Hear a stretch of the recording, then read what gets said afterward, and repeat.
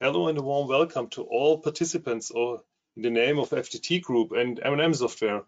I'm happy that a lot of you showed up for this developer workshop today. My name is Volker Herbst. I'm the Key Account Manager with M&M Software, and I will be your host for this event together with Glenn Schulz, Managing Director of the FDT Group, and Katie Jones. She's responsible for the business office of the FDT Group. Many of you know M&M for years as a service provider for all facets of FDT, DTM's frame applications, individual solutions, data-driven solutions on data from the field, and so on. Since M&M, as well as I'm personally supporting FDT and the FDT Group since almost 20 years, I'm very happy to open this event today. Due to reasons all of you know, we have to change this format last year from a face-to-face meeting to a virtual event. So today's event is the second virtual FDT Developers Seminar. So this brought the chance to be available for more participants from all over the world. So I think today we have about 150 registrations from Asia, Europe, Africa, North and South America. This shows the huge interest of the new version of FDT, FDT 3 respectively fits.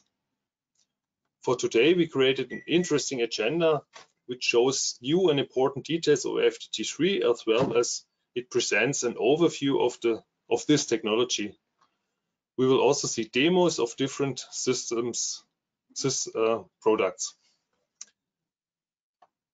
Before Glenn Schulz starts with the first presentation, I would like to say some words concerning our interactivity during this event. During the presentations, all participants are muted. Nevertheless, you are invited to write your questions and comments into the chat. After each presentation, we will forward these topics to each presenter to be answered.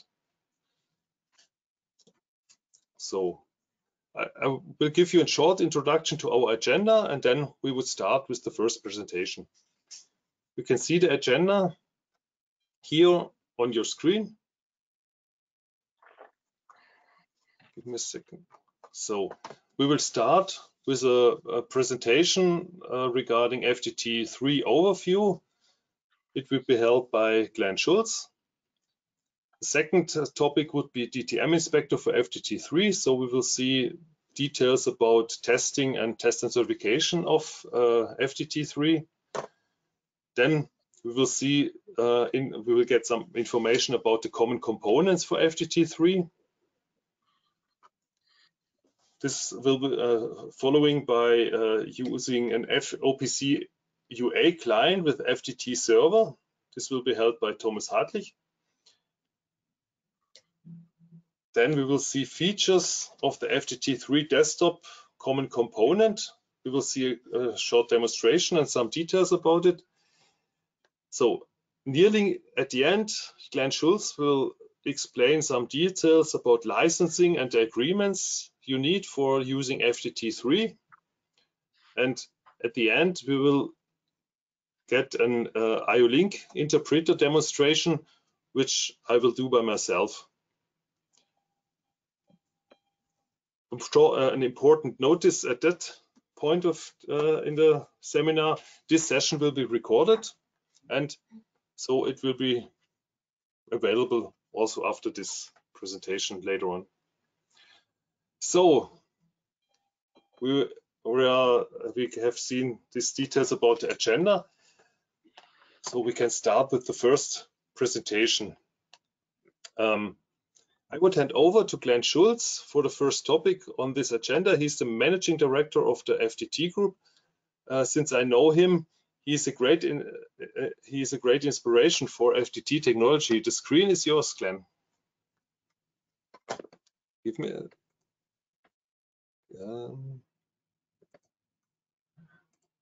so.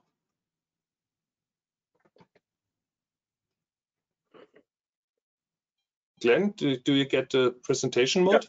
Yes, great. Thank you, Volker.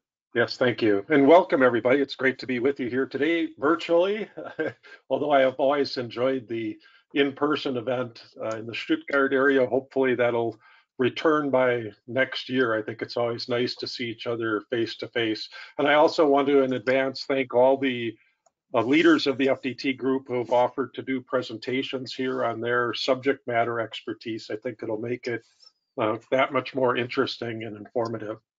So what I'd like to do here briefly today is to give you an overview on what's new in FDT3. Hopefully you've all had a chance to spend some time looking at the features and capabilities, but just to call attention to some of the highlights in this in terms of what's new in FDT3 is that it's platform independent. So while in the past, I think it's fair to say most realizations of FDT were primarily on a Microsoft platform, it's now platform independent. There's one runtime image that will work on Microsoft, Linux, and Apple operating systems. And this applies to both the DTM components of the standard and the server components of the standard. One major shift as a result of some of this is that we made it accessible through browsers. So instead of having to have a desktop application like we have in the past, now nearly all the features of the FDT3 standard can be accessed by a standard browser. And the nice thing is this makes it available with responsive displays on virtually any platform that you may want to access it from. So you can use your smartphone, you could get it through a tablet, a notebook, or of course even a browser on a desktop computer is a possible means of access. The architecture is now server-based architecture, so all users can be supported by a single instance of a server for that enterprise. That server could be located at a local facility. If you're a multi-location facility, the server could be located at an enterprise level. You can also take advantage of more modern architectures by moving it to the edge on an edge computer of the enterprise, or you can fully move it up into the cloud and operate it in that environment so that you aren't hosting an actual server. Because of this highly flexible architecture based on that server, all communications in and out of the server are authenticated and encrypted.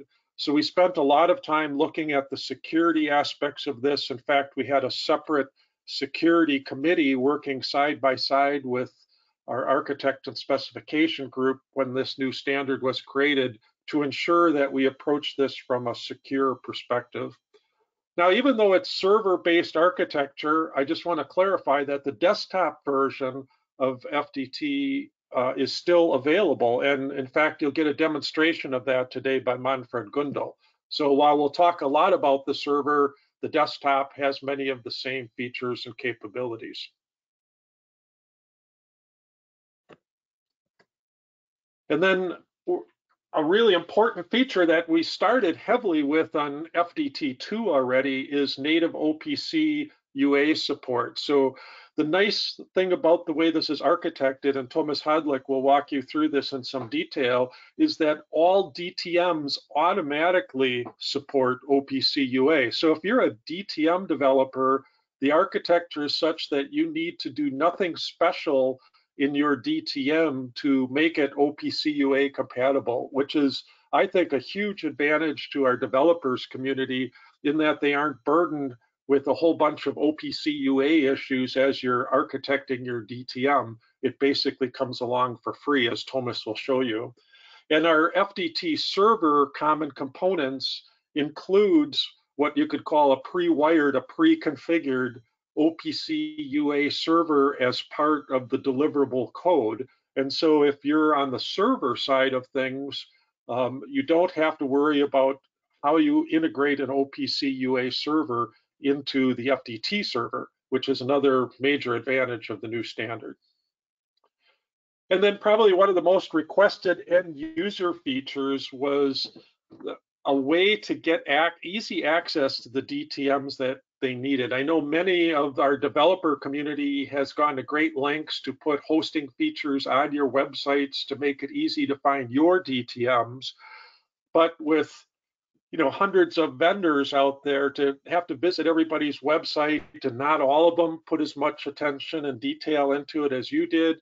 It's a challenge to find DTMs to support an FDT application. So with FDT3, we clean that all up. All FDT3 DTMs are certified and automatically placed in an infrastructure that's called the FDT Hub. And this FDT Hub is available through an API from the desktop and server-based applications, so that when a DTM is needed, the application can automatically find that DTM up in the hub.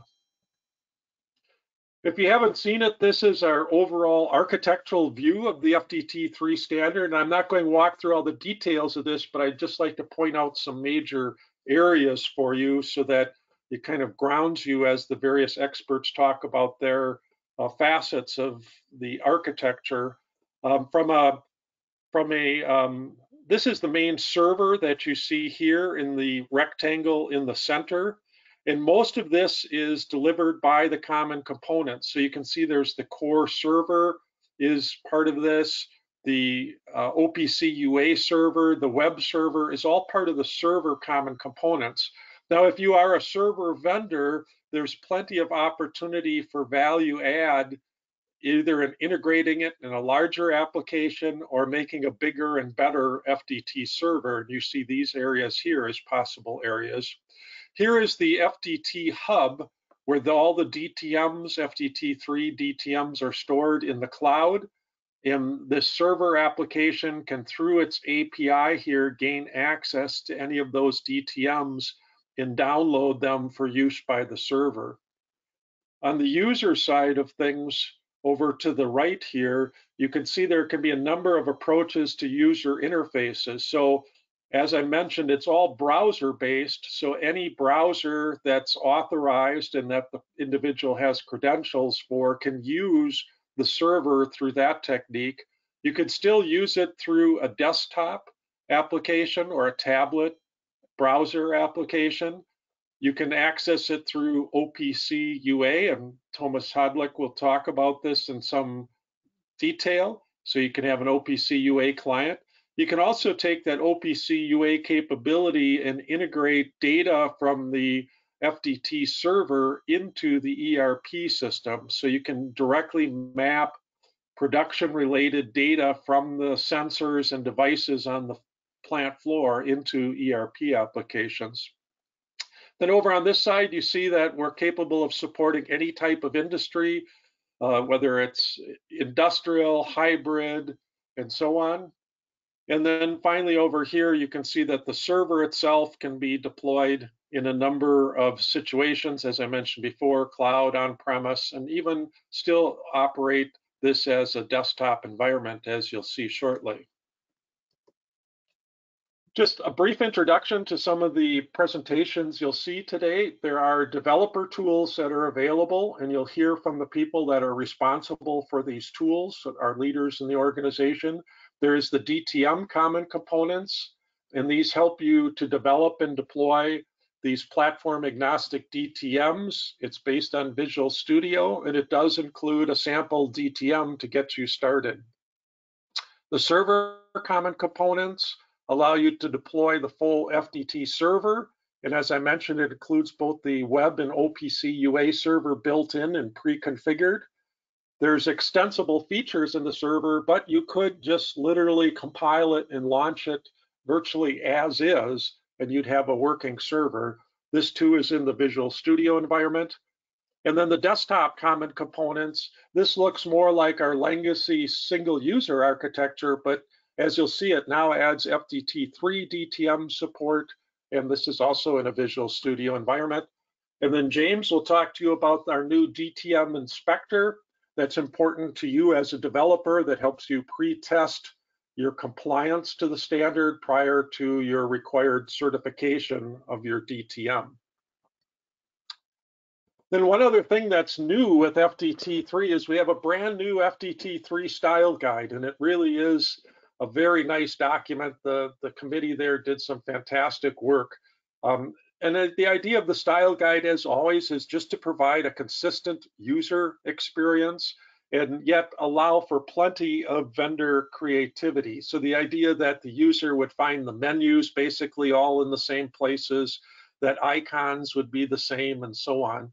But because FDT3 is now browser-based, we have to have a responsive design that essentially adjusts to the aspect ratio and resolution of the device that you're accessing the FDT server through.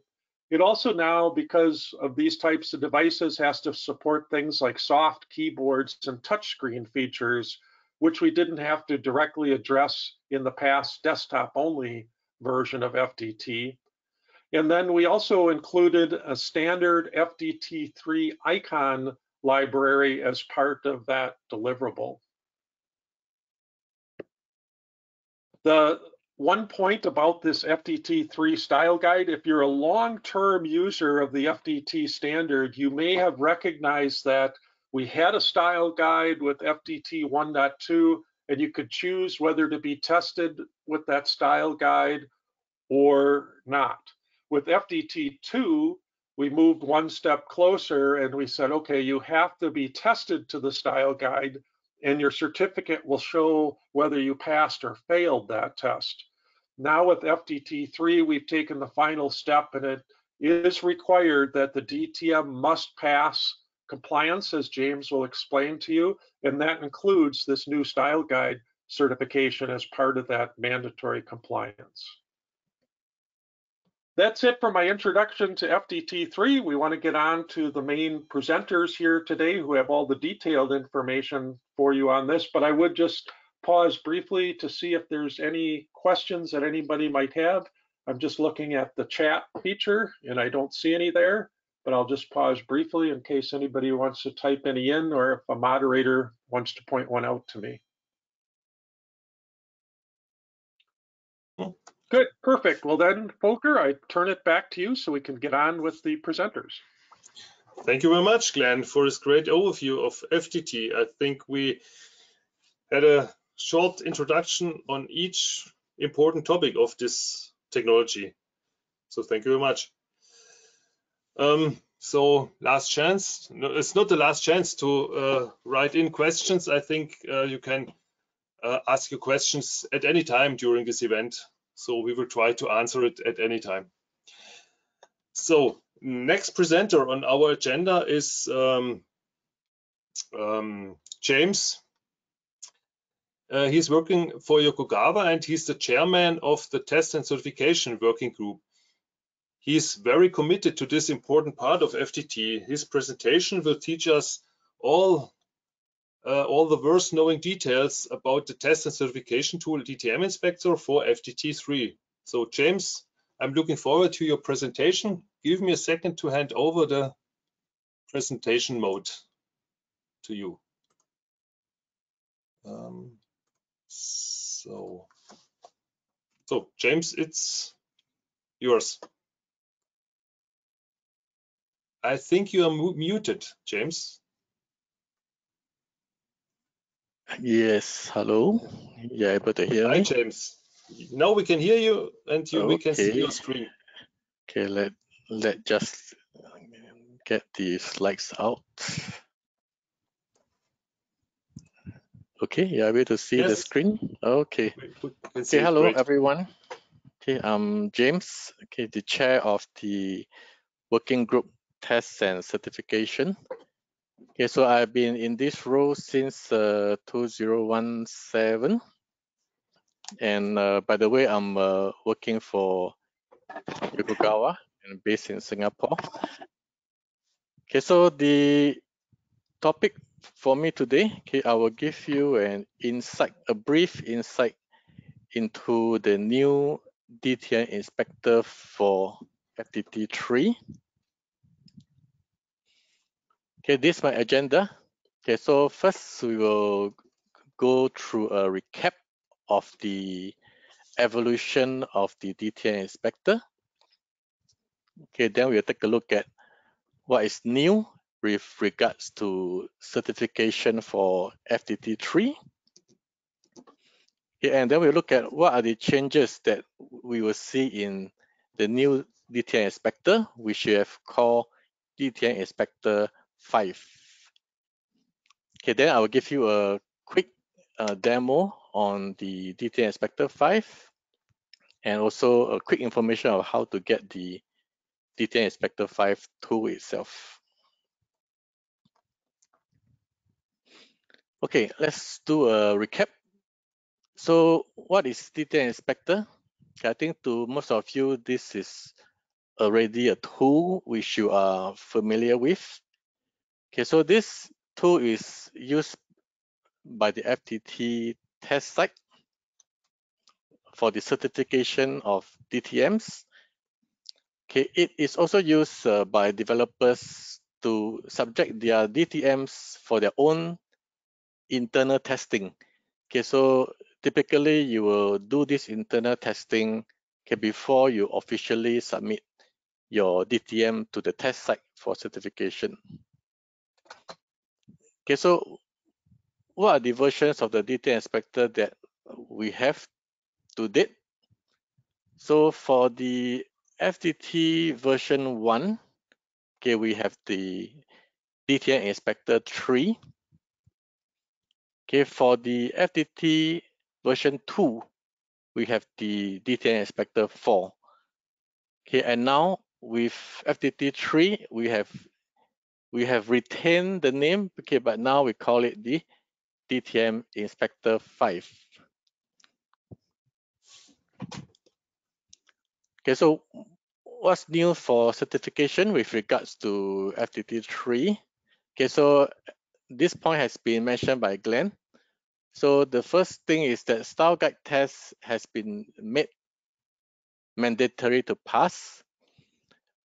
So and all certified DTMs will be uploaded and also hosted on the FDT hub. Okay, so with this actually provides a way for users to automatically find and download DTMs from a single location.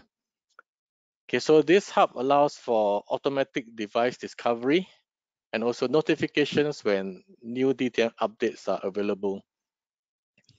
And also vendors can manage their DTMs, okay, with some kind of user role access privileges. Okay, so what will we see for DTM Inspector 5?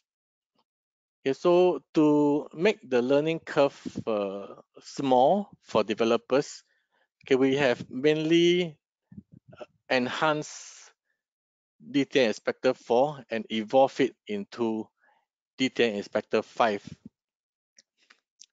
Okay, of course, this means that because FDT 3 is not totally new, so it's built based on some FDT 2 specification. Okay, so all the relevant existing FDT 2 test cases are retained and then updated to adapt them to the FDT 3 specification. Okay, so then many of these test cases will actually be familiar to you already. Okay, of course, we will also include new requirement that is specified by the FDT 3 specification document. Okay, so there will be a slightly more number of cases that you will see in DTM Inspector 5. Okay, one major change is that if you are familiar with the FDT tool, okay, style guide test cases were executed on a separate environment. Okay, so we had a kind of a Linux-based platform which you will access the test case. Okay, but to make things even simpler, okay, we have now incorporated style guide test case as part of DTM Inspector 5. Okay, so this enhancement actually reduces the effort for the developers, okay, and also provides them with additional test coverage before submitting your DTM for actual certification.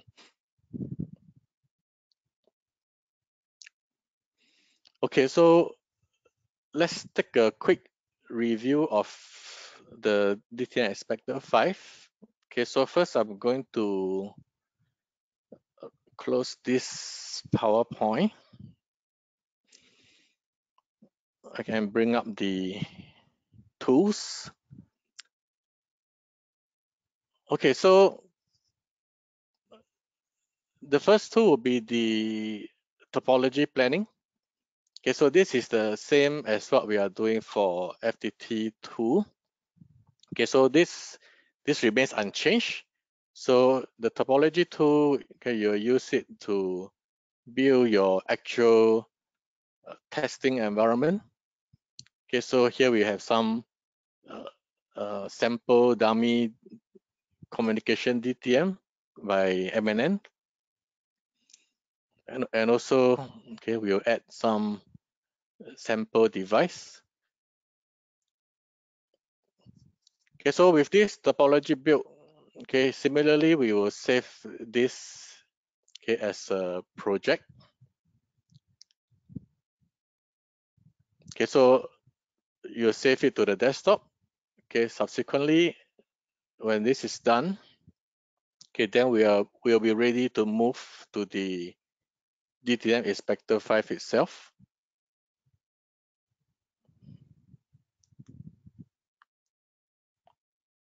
Okay, as you can see, the user interface is pretty much unchanged. Okay, so the only obvious difference you will see now is probably this area here. Okay, so we have the style guide test cases in this location.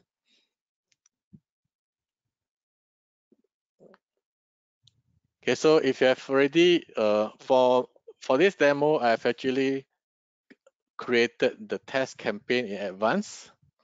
Okay, so I'm going to just call out the one I created earlier. Okay, so the area will break to separate into two, one for the conformity test case and one for the style guide test cases. Okay, so as the conformity test cases remains unchanged, okay, I will not talk about this. Okay, the style guide test case, as the specification calls, okay, there will be two sets of similar test case, okay, whereby one set that starts with a FS, okay, this is intended for full screen testing, okay, and those that start with a MS, that's meant for mobile screen testing. So it's typically the same two sets with the same test case, but it will be run twice. Okay, so I'll show you the typical layout of one of the test case.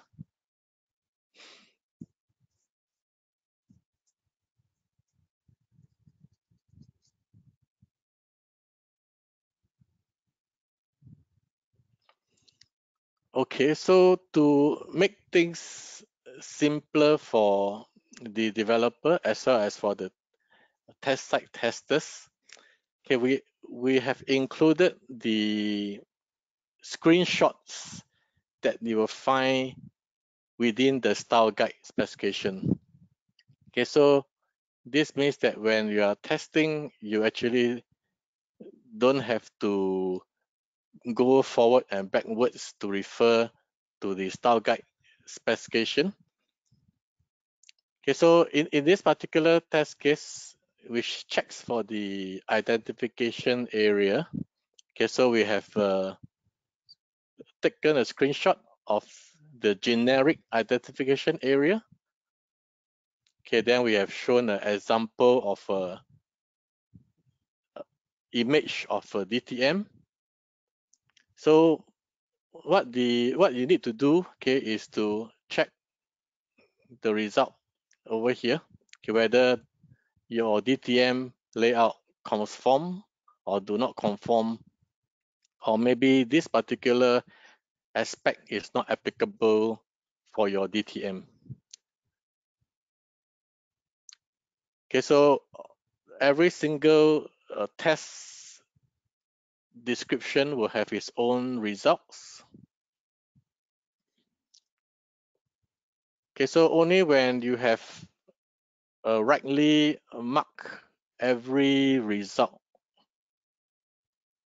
within the whole test case, okay, then the test case will allow you to proceed with closing the test case itself. Okay, so this kind of a layout is repeated, okay, for both online as well as offline DTMs that your DTM may have.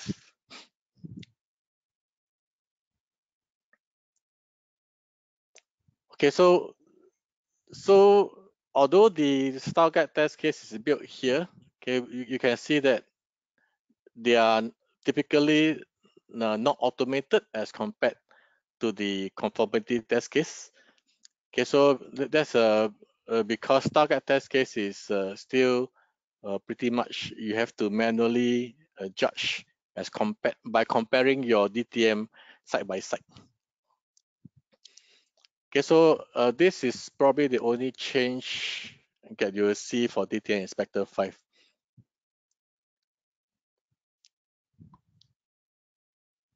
Okay, let me bring back my last slide. Okay, so to get this DTM Inspector 5, okay, you can contact the business office, okay, for a developer license. Okay, I think this is the same way that you have always been obtaining your DTM Inspector 3 or 4. Okay, maybe towards the end where Glenn talks about the licensing, that we have more information over there. Okay, if not, this will be the end of my presentation. We open the questions to the floor. So thank you very much, James. I think up to now we have no questions from the audience. Okay. Yeah, we can always address it at the end as well. So one question from my side, is there any change regarding the test and certification process itself? Okay, the process still remains mainly the same. Okay, so the applicants will send the updated certification declaration form to the test site. Okay, the test site will do the testing process and upload the result to the business office. Okay, then the business office will use the backend tools to extract the results, the data, and then finally issues the certificate in both the PDF as well as the XML. The only thing extra is that now this certified DTM will be uploaded to the FDT Hub. Okay, so only a small change to the certification process we are used to. Yes. Yeah. Okay. Yeah, thank you very much, James. I think Thank you. Welcome. If there is any question later on, we can ask you again. So then let's go ahead on our agenda. Next topic would be the common components for FDT 3. And this is, give me a second, and you can see the agenda again. So you can see it. This is we are at that topic, the common components for FDT 3. This is split into two presentations. One presentation from Manjunath, he's the DTM CCB chairman, and the second one from Renato, he's the FDT server CCB chairman. I would now hand over in the first step to Manjunath from he's also from Flowserve. And Manjunath, I handed over the presentation mode to you.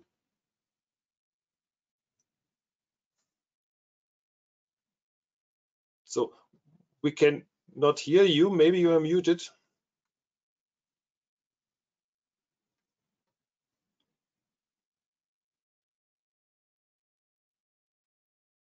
Manjunath, we can't hear you. Am I audible now? Yeah. Now we can hear you. Great. Okay. And able to see my screen, hopefully. Yes, we can see your screen also. Yeah. Thank you, Olga. So I once again welcome you all to the workshop. And I'm Manjunath Achyutanna, working as Principal R&D Engineer for Digital Technology at Flowserve. I've been in the role for a month now. I'd like to thank Thomas, who was taking care of this for the first couple of months in the same role of DTM chairman. So as part of the agenda for this half an hour session that I will be covering, I will go through the DTM common component, and I'll be presenting you the team members whose work has led to the release of a couple of common components. Then what's new with FDT 3, the architecture overview, the role of communication manager and assemblies, and then synchronization. And as we have been pointing out, so the learning curve would be there from FDT 2 carry over to FDT 3, so that the delta part is very less for developers to learn and implement.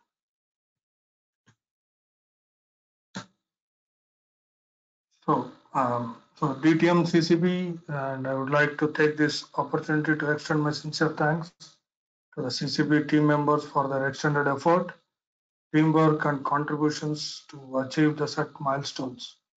And this whole team meets on a monthly basis to review and to see what new features and the sets that can be included into the common component library. And so going forward, so the DTM common component, so what's new in this? So it's again common component. We have been familiar with FDT2, and now those interfaces have been moved to FDT3. And FDT3 common components is based on the .NET library, and the common component, as usual, it ensures the correctness of standard FDT workflows. It provides a set of implementation rules, which really helps to minimize any interop and compatibility issues that arise up. And the next is as a guidelines for all of these developers, DTM with a custom code from different vendors. You have common implementation rules for interfaces, thread safety, threading rules, exception handling, and cloning of the data objects. So in the upcoming slides, I will touch base the topics which would help you, the common components, to achieve these. So at a high level architecture overview, so some of you are familiar with FDT2 would be knowing this. So the DTM is always presented for the frame application. If you could see as a common component, and it's always placed between your frame application and the custom code. So the DTM common component, it implements all the interaction rules you could see between your custom code and the frame application. So the frame application and all these interfaces that you see is based on the FDT3 interfaces, which we'll be talking through in detail. And the interaction between the custom code and the DTM common component is based on the combination of custom code interfaces and some of them with the device model and the FDT3 interfaces onto the frame application. The internal structure of the DTM component, you could see they are arranged in layers. It shows the same behavior, the frame application and on the custom code side. So the layers you could see basically for the signal execution, signal adapters, they take care of the state machine checking and the thread isolation from outside world. And every signal will be routed to a specific manager, which will take care of the signal processing. So this is a very high level overview of it. If you go in detail, so each of the incoming and outgoing FDT signal, you could see is processed by the execution engine. The execution engine checks if signal execution is allowed based on the state machine and sends it and routes it to the corresponding managers. The DTM common component uses two interaction controllers for communication with device model and the FDT frame via the lifetime manager.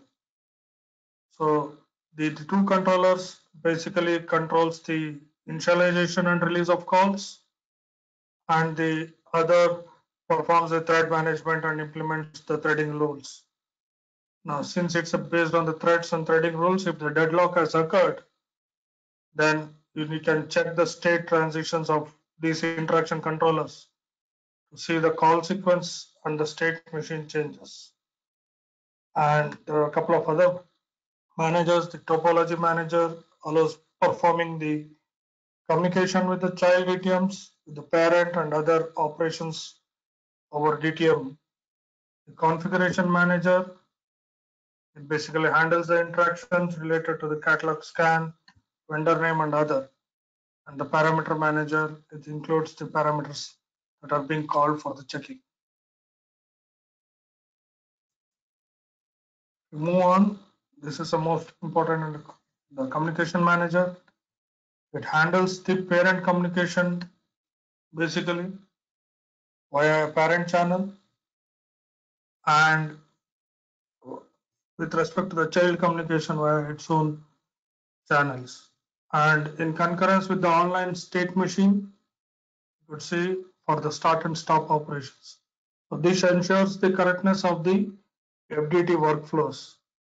The communication interface is the entry point for the channel, and the subscription interface extends the communication entry point of a channel with a device for data transfer functionality. The iParent communication interface is used by the custom code device model. It implements the interface to provide access to the parent communication channel, provides functionality for DTM connecting, disconnecting, and sending the communication requests. Additionally, it provides functionality to inform about the finished device type check. The child communication interface is the entry point for the channels for the COM DTM or the gateway DTM, and this interface must be implemented by the DTM custom code. The DTM common component uses this interface for channel related communication. So the overall rationale is with this we are trying to ensure the correctness of the standard FDT workflows. It implements the state machine and checks operations against it, and it all comes with a pre-built. Moving on to the next slide. So this slide will be touch basic with the common component assemblies. So the common component assemblies on this slide are in blue, and the custom code assemblies are in green. The solid arrows between the common components indicates that the assemblies dependencies, and the dotted arrows is the logical connection between the components. And there are multiple, as you see, so I'll walk through some of them.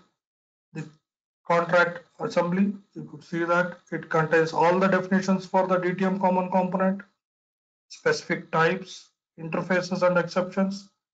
Therefore, the contract assembly, this particular assembly is being referenced by almost all other assemblies. The next is the info builder, assembly, it contains the implementation of DTM info that is primarily needed for the FDT catalog scan. During the catalog scan, the info builder loads the DTM configuration from the custom code. The core assembly contains the main implementation of the DTM common component. During installation of the DTM, it loads the primary device model and the DTM static function from the custom code. It provides the FDT 3 interface to the frame application and controls all interactions during the DTM runtime. And go on to the infrastructure assembly. This contains the classes which provide additional functionality for the DTM common component and the custom code like logging and doing the state machine support. The next is the DTM operation assembly. It provides the functionality to execute asynchronous operation. The assembly is used by the DTM common component and the custom code.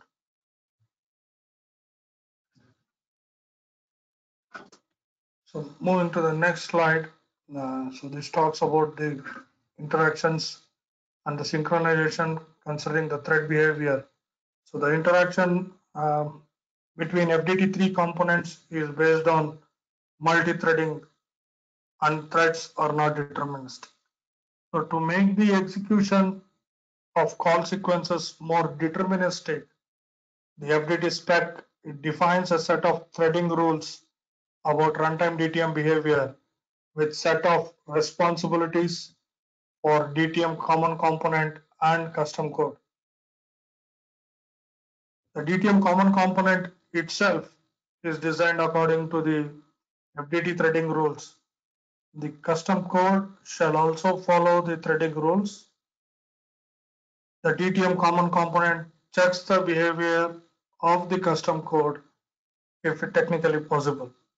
So each incoming and the outgoing FDT signal is processed by the execution engine. Each signal from and to the custom code is processed by the interaction controller. Interaction controller and the execution engine, they have the same internal logic, but they differ in their configuration with respect to the state machine. The execution engine uses two queues for both directions, and separate queues help to avoid blocking during of possible nested calls, and both queues they work identically.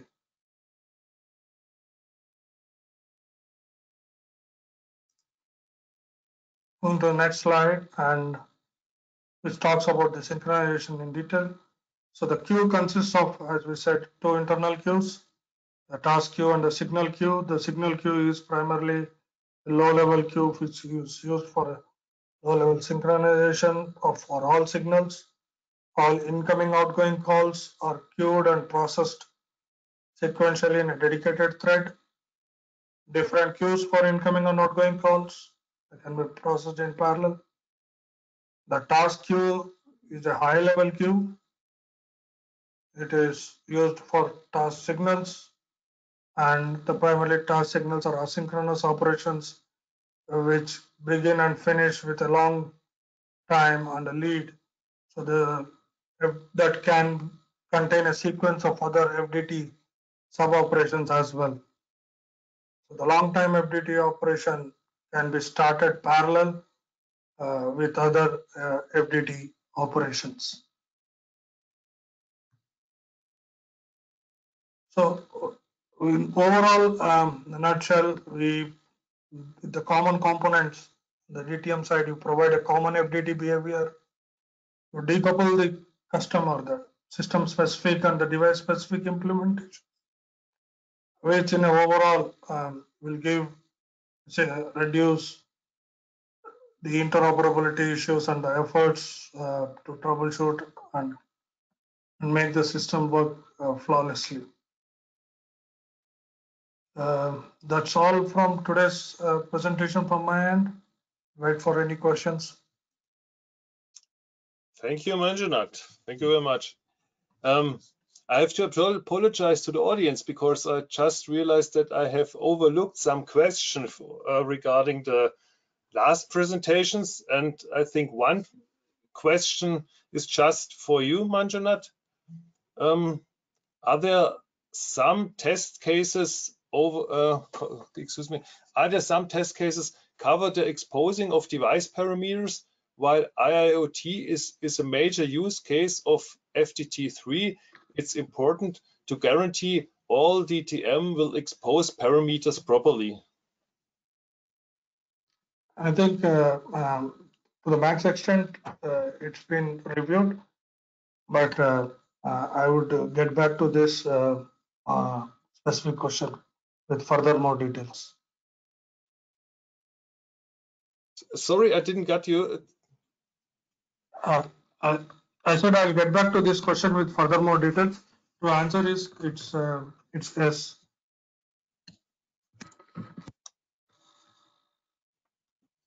I'm audible. So hello. What kind of details you need? Hello. I think we have a bad communication Thomas? at the moment.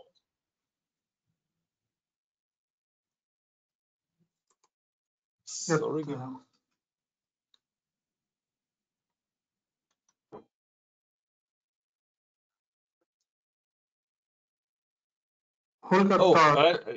I've seen Thomas could answer. Thomas, yes. You can unmute you. Maybe you can answer it, or do you like to answer it later? Okay. Thomas, thank you. Yes, we do have tests in regards to providing the parameters from a DTM. This is I can answer this because this is also very important for the OPC servers. And but these tests are specific for protocols, so it's not specific for the DTM CC, but it's a protocol-specific test because the different protocols have different parameter sets that need to be exposed. So, for instance, if you test the DTM for hard, in the hard-specific test, there should be some tests for specific parameters.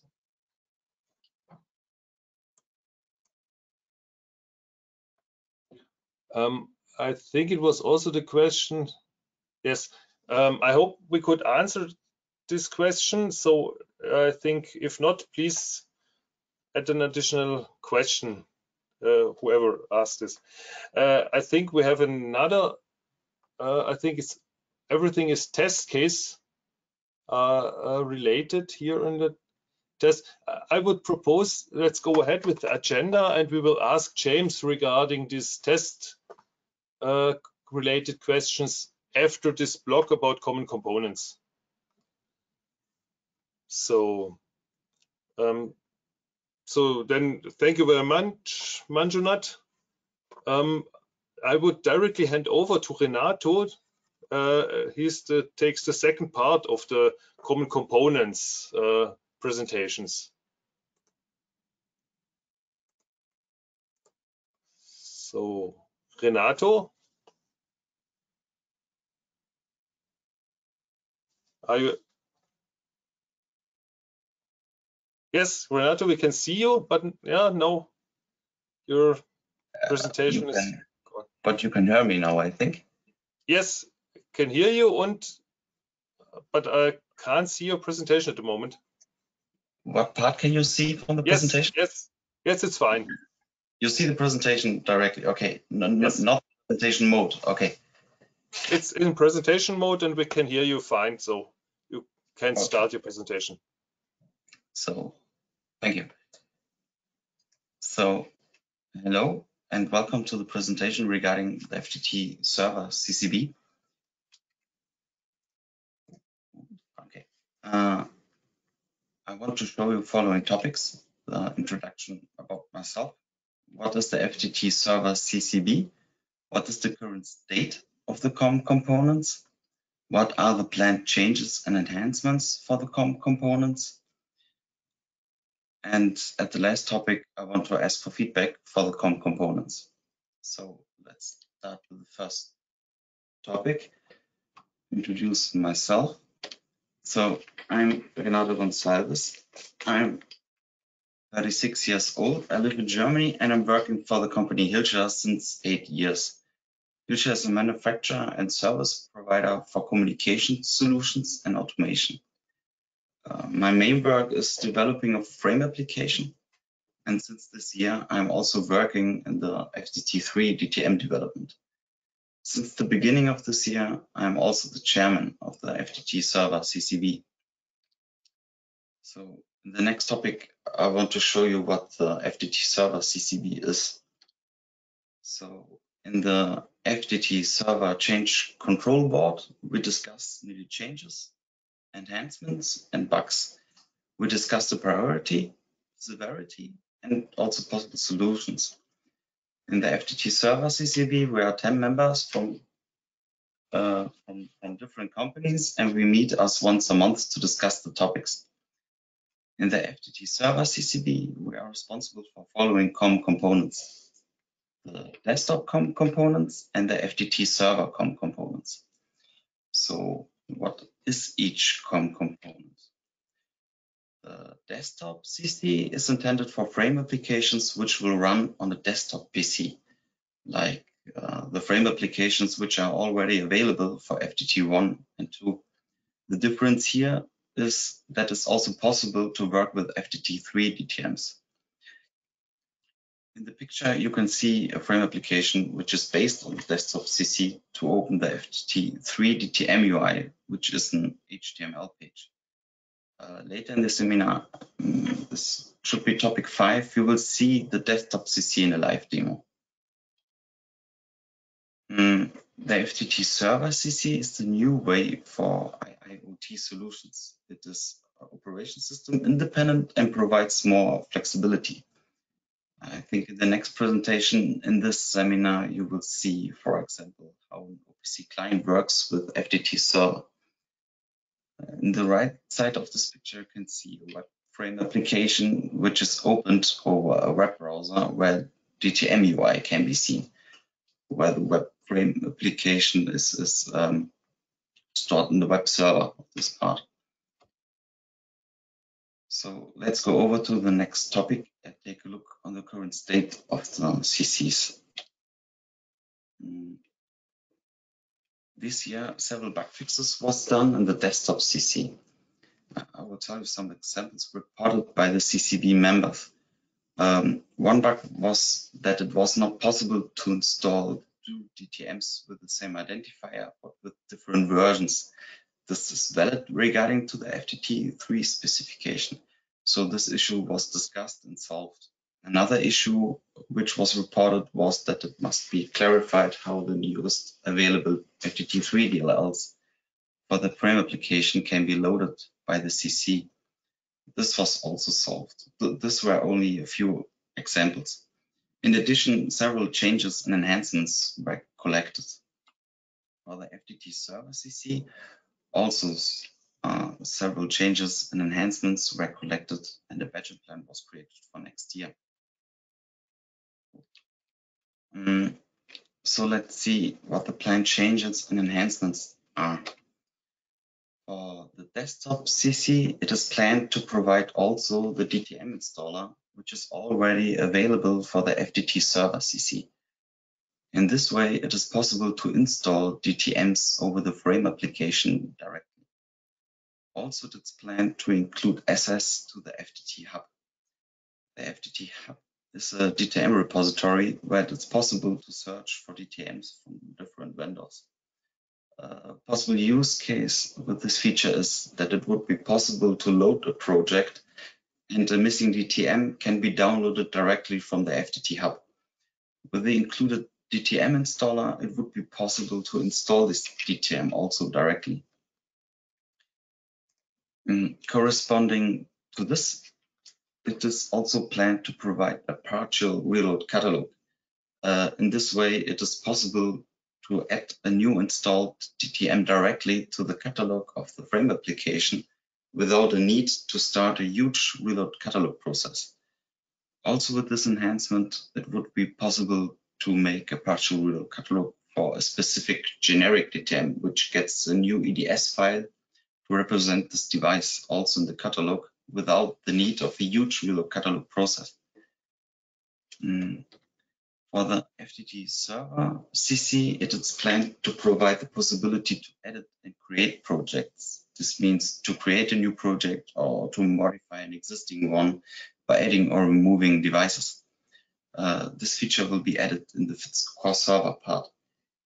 What is also planned is to provide an extended documentation so the user knows how to work with the FDT server CC, or how to create an own web frame UI, or how to observe or to assess the data, or how a user can integrate FITS core server to its own application. Also for the FDT server CC, it is planned to include access to the FDT hub for the same reason like in the desktop CC. In addition, it is planned to provide the possibility to configure the DTM state. This means depending on the use case of the user, if the DTM should go directly online or not when the project gets loaded. So let us go to the last topic, and this one is to request feedback. What else would you like to see included in the CCs? Do you have any suggestions or proposals? And I wanted to say in advance, if you can think of something later, please feel free to contact me. You can see also my email address.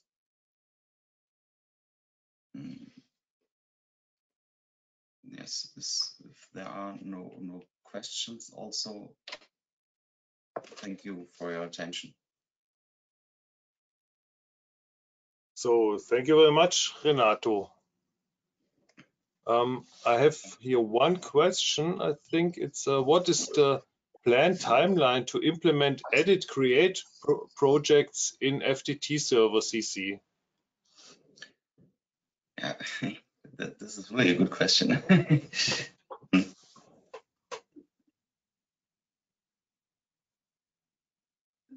This I can't say at the moment because we must discuss also with Ping Sheng from M1M to see how long it will take. Okay, so it's a known topic, but we have to discuss what is the timeline. Yeah. Okay, thank you, Renato. There's another question. Can all common components be bundled together to avoid CC conflicts for developers? I'm not sure if I understand it in the right way. I think you understand it correct. But it could be possible that there are different FDT 3 DLLs, for example, which can be loaded. And from the FDT 3 specification, if I'm correct, it should be possible to always load the newest one. It is located also in the special folder. So the CC should be responsible to load the newest FDT 3 DLLs. So there should be no conflict in this case. I hope I have understood it correctly. The response is okay for the person. Yeah, hopefully. Otherwise, please add more details to the question, and we can handle this question later on. So, Manjunath and Renato, thank you very much for your presentations about common components. I think then we can go ahead to the next presentation. So on our walk through the FDT 3 world, our next landmark, let's say it in these words, is using an OPC-A client with the FDT server. Thomas Hartlich from Rockwell is the chairman of the Architecture and Specification Working Group, and he will show us how connecting and browsing the project structure by using OPC or UA. So, Thomas, I will hand over to you, and give me a second. So. So Thomas, I'm looking forward to your presentation and demo. Okay, so I think you should see my screen. And Yes, we can hear and see you. okay, great. So yes, my name is Thomas Hartlich. I'm working for not many years for Rockwell Automation now. I've been active with FDT Group for quite some time. I think something above 20 years. I have different roles in FDT Group. I'm the chairman of Working Group ANS and also the chairman of Project Group OPC UA. And since I have the chance to speak, I would like to make some explanations in my role as chairman of Working Group ANS. So I saw some questions in regard to specific protocol. And somebody that asked, oh, is this protocol supported with FDT 3? And I want to point out that the work on support for the protocols is organized in different project groups. A project group is something that's typically active for a specific project, for a specific target. And if the target is reached, then the project is finished and the project group rests. And so we have different project groups for the different protocols, and some of the project groups already have provided support for FDT3. Some project groups are working on the topic, and there are some project groups who do not have started the work for this. Participation in the project group is open to all FDT group members. So if you feel the need for support of a protocol in FDT3, there's the possibility for you to get active. And just to answer the question that we saw earlier, there are two project groups for CAN-based protocols. So we have a project group for CAN Open and a project group for CIP. The project group CIP is actively working on support for FDT3. The project group for CAN Open is not active at this point of time. Okay, and now changing my role again back to chair of project group OPC UA. I would like to give you this presentation. Actually, the topic is quite a little bit challenging. So looking at the FDT server only from client point of view is something I'm not really used to. So I hope I can really, rise to the challenge. Okay, in my presentation, I want to talk a little bit about the project group OPC UA. So that's the project group supporting the OPC UA information model. On the FIT server overview, Glenn already did a very nice task on a very nice job on presenting that. So we can cut this short. Then I want to talk about how to connect to the FIT server via OPC UA. Talk about pausing the project structure, and then if we have time, we can also talk about how to access the device information. So the project group OPC UA actually is a joint working group between OPC Foundation and FDT Group. So we not only have members of FDT Group participating in that project group, but also a company coming from OPC Foundation. And the project group is in the current shape is active since 2017. Before that, we already had some OPC related activity, but basically the project as we have it today has been initially started in 2017. So we have members from a number of companies. Since the project is, sometimes more active, sometimes less active, the participation also, varies. All those members are volunteers, and sometimes the day job needs more time, and sometimes they have more resources to participate in this joint project. We have a monthly meeting. So in these times and also before COVID, we used mostly web conferences. Since we do some prototyping, we actually had some face-to-face meetings where we tested software and tried to solve problems that we have.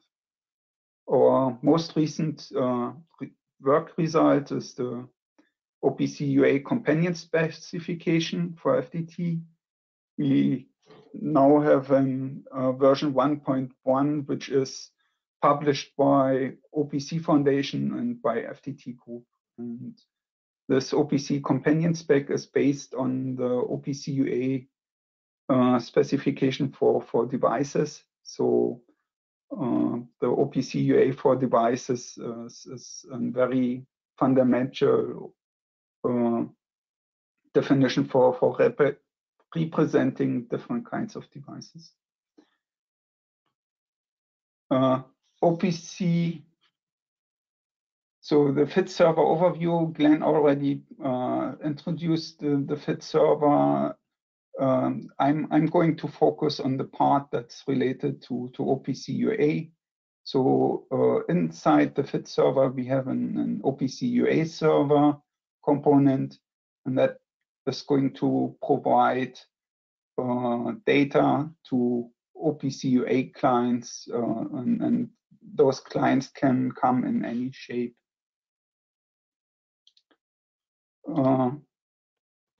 The general structure already has been defined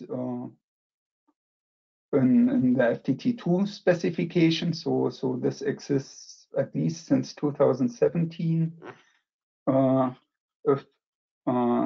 If we start on the right-hand side, I'm not sure if you can see my mouse.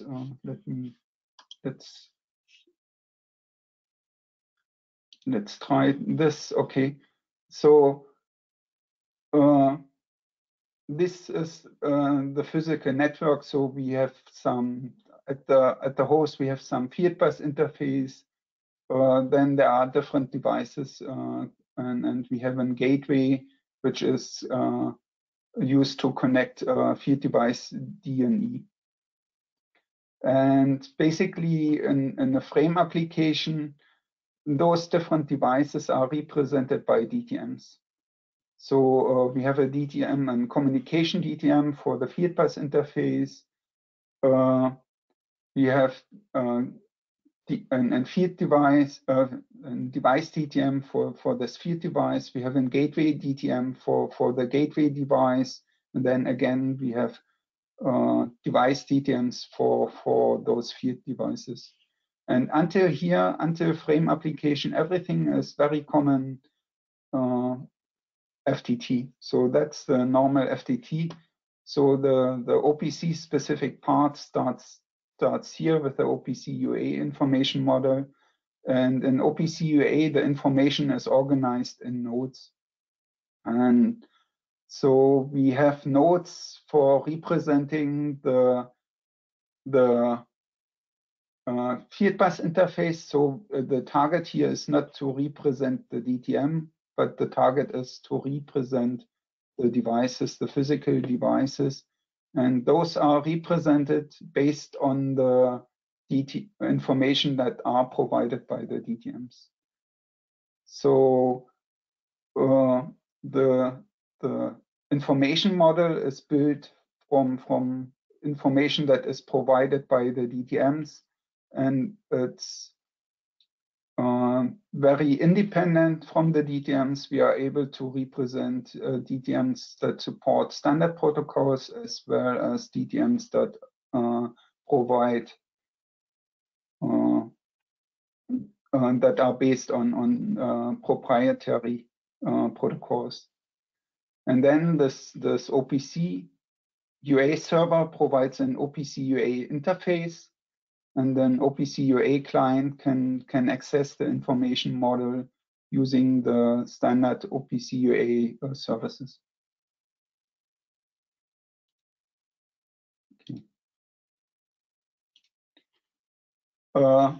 Yes, the connecting to the FIT server via OPC basically is based on the general rules for an OPC UA connection. So we are able to provide security based on authentication. So the clients, the servers, and also users can prove their identity. We have authorization. So basically the access permissions can be defined at the level of client access to a server or even access for a specific user. It's possible to restrict access for some users or not. And also confidentiality is provided by data encryption. And integrity is also a topic basically that that's related to making sure that the data received by the receiver is the same data as sent by the sender. And we have a bi-directional connection, so the data can be sent from the server or it can be sent from the client, and we can have encryption and integrity, ensure integrity in both directions. There's basically the connection is created first by creating a secure channel. There basically we use at this level we provide encryption and can make sure that about the identity between client and server. And then basically the actual application, for the actual application, we need a session. And here we have user authorization and also the identity of the user is provided. And session typically is provided with a timeout. So when the timeout runs out, the keys for the session is updated so that we make sure that a very high level of security can be provided. And in general, on transport layer, we can have different data encoding. So that's actually not related to security, but related to compatibility. The client and the server can either encode the data as binary data or as XML data. So XML is mostly used for compatibility reasons. Binary encoding is much more performant. Slide. Okay, so the steps when connecting to an OPC server are basically always the same. As a first step, you create a secure channel. So this is basically represented by an OPC UA service. Part of that, creating the open secure channel is an exchange of certificates. We can have certificates for identification of the client and for identification of the server. So at this point of time, the focus is on application instance certificate. So when the client or when the server is installed on a host computer, then a certificate is created for that application instance, and basically you can control the permissions to access a certain server for an application which is installed on a certain host. And also there is OPC UA foresees the concept of software certificate on product level.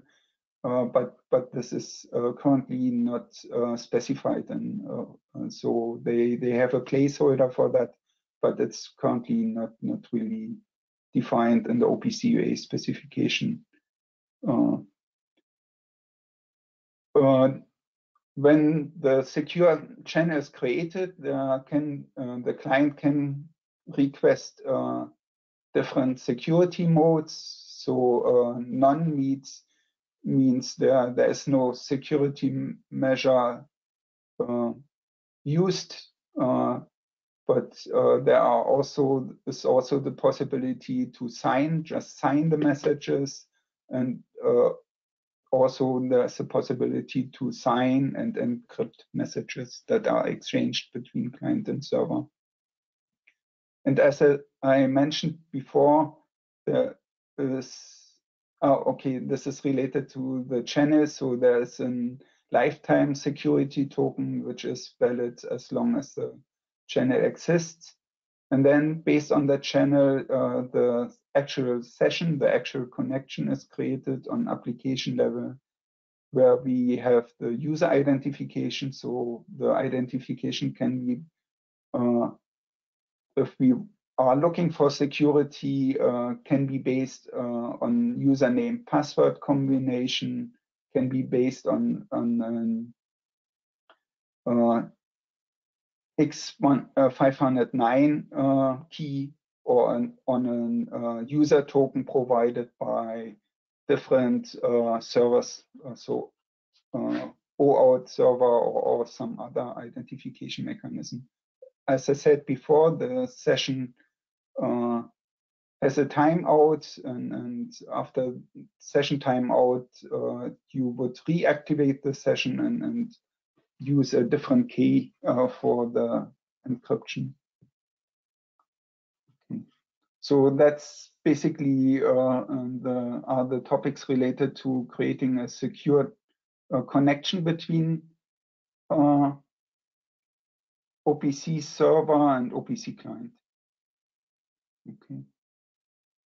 So the next topic would be providing the project information. So when an OPC client has connected to the OPC server, it needs to know which devices are there, how is the topology, how is the network topology, and so as I said before, the information model for FDT is based on the OPC UA for devices, and OPC UA for devices is a very fundamental base for a lot of companion specifications. For instance, for analyzer devices, auto ID devices, FDI, different types of machines, MT Connect, PACML, and so on.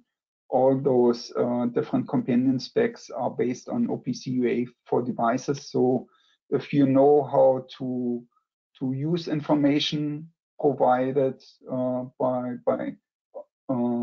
according to OPC UA for devices, you are able to read information from quite a big bandwidth of devices. And that's why we are using OPC UA for devices also as a base. And OPC UA for devices defines how a project structure is provided. So there's a general device model that foresees different classes of equipment. So component type is an abstract class, a device type, software type, block type, so different types of equipment, including software. We are not supporting software type. So, but device type, block type is something that we can represent with a DTM, and so we are supporting this. So the device model defines how to represent a single device, and the devices all are represented as a flat list in a node called device set. Also, OPC UA for devices defines a device communication model. So basically here we can have description of connection points. So how to connect, how is the device connected to a network? We have description of networks and basically description of protocol support. And then there's this device integration host model, which basically defines how to represent the topology as seen from the server. Just to provide some examples for describing the communication topology. So the start point for browsing information in an OPC server always is the nodes called objects. And then below that, we have other nodes. So we have the device set node where all the devices are provided as a flat list. And we have a network set where the description for a network is provided. And then each device can have a connection point, and there can be a relation defined, connects to a relation that says, okay, this connection point is connected to the network. So that's basically possibility on or the way how to present the communication topology. And then we have the representation of a project structure. So as I said before, objects is always the starting point. We already talked about device set. So it does not look like a flat list, but it's still a flat list of devices. We still have the network set. And then what's new here is basically the starting point for describing the topology is provided. So here the device topology node says the starting point for creating the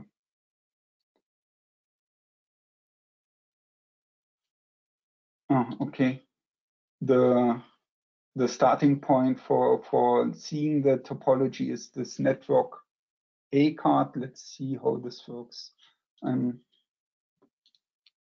Okay, so just I was not sure how good you are going to see this picture. It's just increased. Okay, so we are starting from the host where the OPC server runs, and the OPC server first sees the network card A as device, as access to the topology. And then it sees, okay, this one has a connection point and it's connected to network A. And then network A is connected to station 1 and via a connection processor, communication processor. And then station A has also a CPU, and which also has a connection point.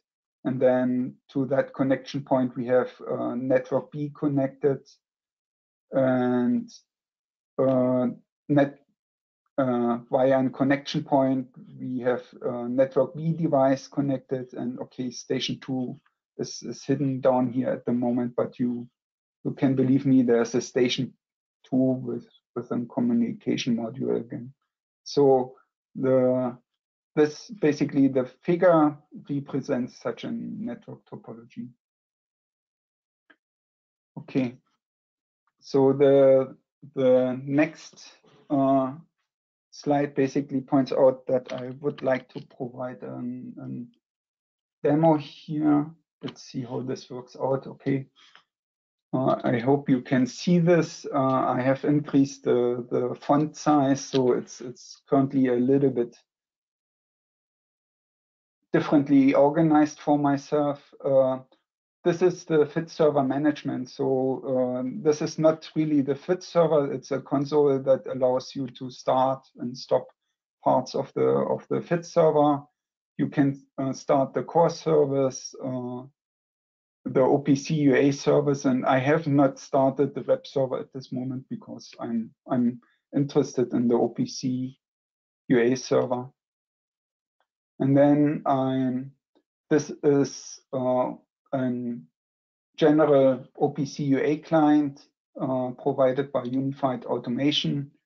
And when I connect to the FIT server, to the OPC component of the FIT server, I do see the device set. So these are all the devices inside the project. I see the networks. So these are the networks inside the OPC stack. So by the names, you recognize I have some hard. I have an in-rail bus from Weidmuller, so that's an Weidmuller specific protocol, and I have some Modbus TCP. And okay, this is something I should explain. Not all of these DTMs are FDT 3 DTMs. Some are FDT 2 DTMs. And then I have the device topology. So this is basically what I see from the OPC server as a starting point. And you see it looks like I have connected 3 different communication devices here. So this is basically this. I have a topology with 3 branches, and yeah, this is according to the OPC UA for devices.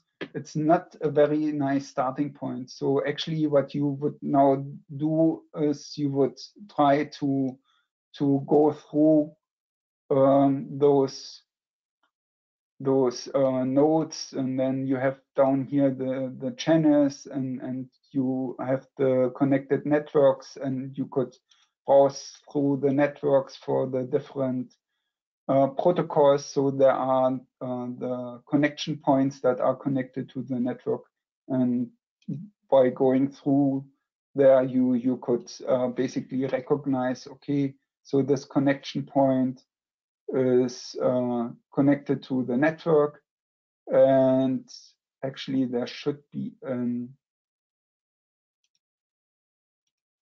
relationship that says it's part of a device, and then you can go to the device. So believe me, the information is there, but it's hard to read. So for this purpose, we have created an FDT specific OPC client, and if I connect to the server, so I use the discovery server to find the endpoint, and for this demo, and then I can connect, and you see, okay, I have 3 devices that are basically starting points for communication. So the only FDT3 DTMs are the demo communication DTM and the logics from Flowsoft DTM. The other DTMs are FDT2 DTMs. Okay.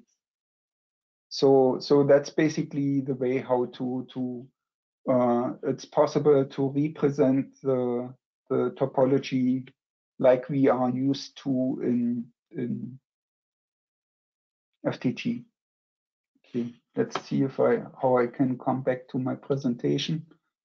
So as you have seen, the topology is encoded here in this information, and it's possible to recreate the topology, and also it's possible to represent vendor-specific protocols and vendor-specific topologies. Okay. So when we talk about accessing device information and device and DTM provides quite a lot of different information. So there is identity information. So for offline identification and online identification, we have device data. So that's basically typically parameters. There's a description of the I/O values.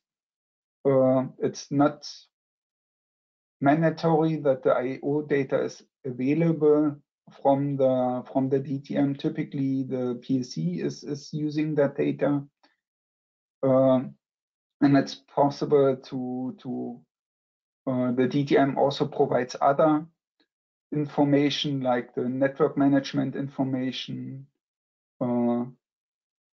information about functions. Functions without graphical user interface. We are not supporting graphical user interfaces, but we are supporting functions without graphical user interfaces. And also we can access information about the documents, so manuals and so on are provided by the DTM, and we are able to provide this also with the OPC server. So the OPC server is able to support a lot of different documentation. Okay. So I'm trying to look at the time. Let me cut this a little bit short. If you look at the OPC UA companion spec for FDT, we have defined a standardized mapping of the device information. So we are mapping information from the DTM instance to such an object, such a device representation. And also we are mapping the information, the type information into the OPC server. So it's not just the project information is mapped, but also type information is mapped. And we think that this is quite important if you look at IoT use cases. Since I'm already over time, I'm not going to extend this too much. So yeah, I think it's better to end the session, this presentation here. If you have questions, please contact me. As I said before, participation in project groups is open to any FDT member. So if you are interested in this work and would like to drive the direction of the work, there's always the possibility to attend in those project groups or to participate in those project groups. Okay. And that's the end. So I would like to hand back to Volker. Thank you very much, Thomas, for this great presentation of possibilities we got with these new specifications. I've seen here some questions. Maybe I can hand over them to you. So first question is JSON encoding planned for the OPC UA connection? To be honest, I think yes. We don't care much about those OPC specific things. We are using a toolkit from Unified Automation for the implementation. And if the toolkit supports the encoding, FIT server also is going to support the encoding. Okay, I think the next question is already answered. Can you tell us which OPC UA stack you use for the FDT OPC UA server? I think you already answered it. Yeah, so it's so the default component that's delivered with the FIT server is based on Unified Automation, on the SDK from Unified Automation. And the last question regarding OPC UA I have here at the moment, does the OPC UA communication model in FDT3 support remote access via IT networks, VPN or similar?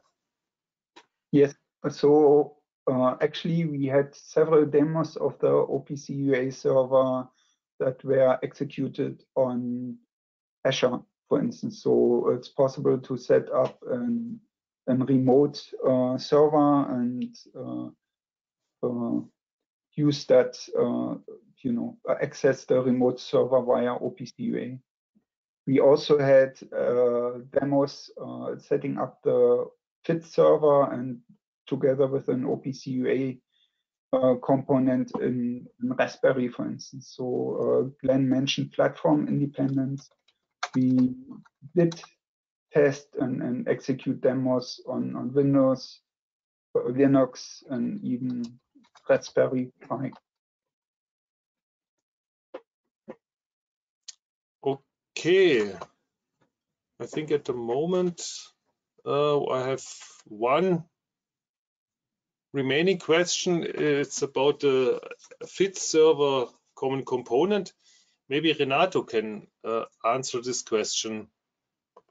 Renato, are you? Yeah, I'm still here. Yeah.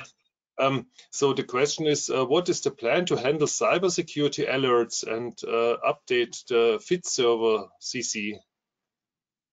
Is there already planning available? No. Maybe I can help. So basically, something that I try to convey is we have, for different tasks, we have different project groups. And most of the technical-oriented project groups are managed by Working Group ANS. And we also do have a project group security. So if we get information about possible security problem, this project group security they are basically always active. They do an analysis, and then basically we are based on the technical analysis, we are going to handle the security issue with basically updating the CC. So the corresponding CC. So for instance, in the recent DTM CC, we had an update because of a security issue within within third-party component. So it's always we have project group security doing the analysis, and then the product managers basically take care of how to integrate this into the corresponding products. So product managers, the CCBs basically are taking the role of the product managers. Okay, thank you very much for this explanation, Thomas.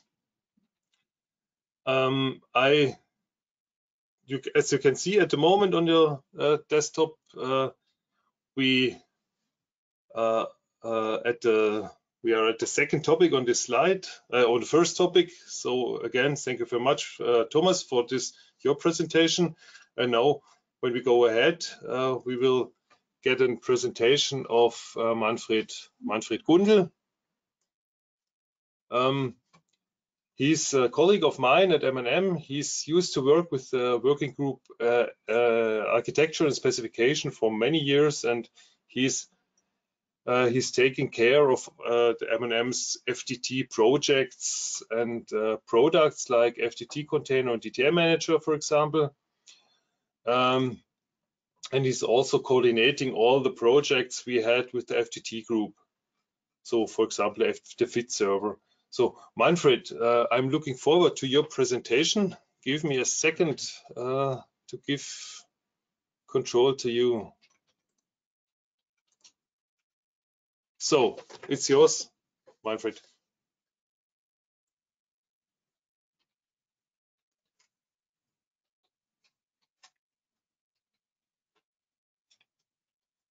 Manfred, we can't hear you. No? Yes, it's good. We see your presentation and can hear you. Okay, so you also see the presentation? Yes, yeah, and okay. The laser. Good. Yeah, then also welcome everybody from my side. to this presentation. I will give you some more details about the desktop common components.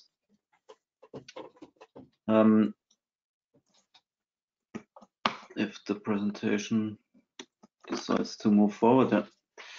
So Renato already gave some introduction what the different common components are, and I will specifically talk about the desktop common components now. So the presentation is just split in two parts. I will basically go through some of the main features in some slides, and then I also prepared a demo. So the desktop CC is also known as the FDT container component. Okay. So it used to be a product from M&M for actually quite a long time, since the beginning of FDT. And now it's also the recommended common component from the FDT group. In a nutshell, the FDT container component provides an environment to execute DTMs basically in any kind of application. So it can be used for custom-made frame applications. I think Renato was showing a screenshot from a Hilscher application, which uses this component, for example. It simplifies the maintenance effort for this kind of application. For example, the integration of FDT3 was done, let's say, for major part was done by us inside this component. Of course, there's also something to do in the application, but it's much less effort to add something like a new major FDT version than it would be without using the component. It hides the complexity of FDT as much as possible. So in the end, it basically gives an option to reduce cost and to increase efficiency.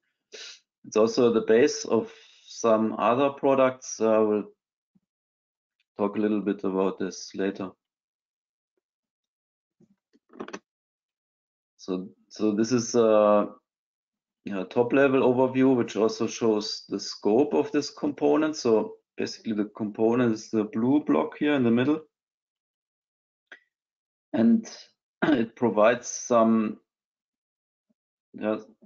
parts which for managing different aspects of the FDT specification, like the DTM catalog, or managing a project, managing the DTM topology inside a project, working with proxies. We may see some of this a bit more detailed later on in the demo. It also provides an implementation for the version interoperability between the various FDT versions. Of course, it's also using the so-called transformers from the specification, but it basically implements the logic for this interoperability, and also a concept to run DTMs in external processes. So it's not just one process for the whole application. The DTMs can be run, or in certain situations have to be run, in external processes. Then we have this greenish brownish block here, which is the actual application which integrates the component. So that's not in the scope of the component itself, but there are some kind of callback interfaces. So where the interfaces are provided by the component, and then the actual code is provided by the application. So most importantly, the UI. So the component itself does not have any UI. Of course, it can help to render the UIs of the DTMs. The actual data storage is provided by the applications. Optionally, the application can also provide communication channels and basically provide a sync for logging. And then we have, of course, also the DTMs themselves, which are managed by the component. So some technical points. The API is at the moment is implemented with .NET Framework 4.8. Some of the processes which host DTMs in external processes use different technology. For example, the host process for FDT 1.2 is using a native implementation. The FDT 3 DTMs are currently also hosted in .NET Framework because they are specified to be .NET to support .NET Standard, so they can also run in a framework process. The application which integrates the components not currently is definitely bound to Windows. That also has some historical reasons. Of course, the component was started with support of FDT 1.2, and so it would not be possible to run 1.2 DTMs on any other platform, and it's also not possible to just dissect and remove the FDT1 support. So the component is bound to Windows. And yeah, we also provide a merge module so that applications can easily create setups and install all the necessary files for the component. Yeah, then some features a bit more detailed. So the implementation of the component encapsulates the FDT sequence, like the DTM state machine, for example, so that's not something the application developer has to take care of. It provides a structure API for the typical tasks related to working with DTMs, like catalog. So the blocks that we already saw in the overview picture. Proxies are basically kind of wrappers around the DTM, especially to access online functions. So basically, if the application wants to execute an online function, for example, or an offline function, it creates a proxy, and then the proxy internally manages the instance of the DTM. We have some features to help with memory and resource management.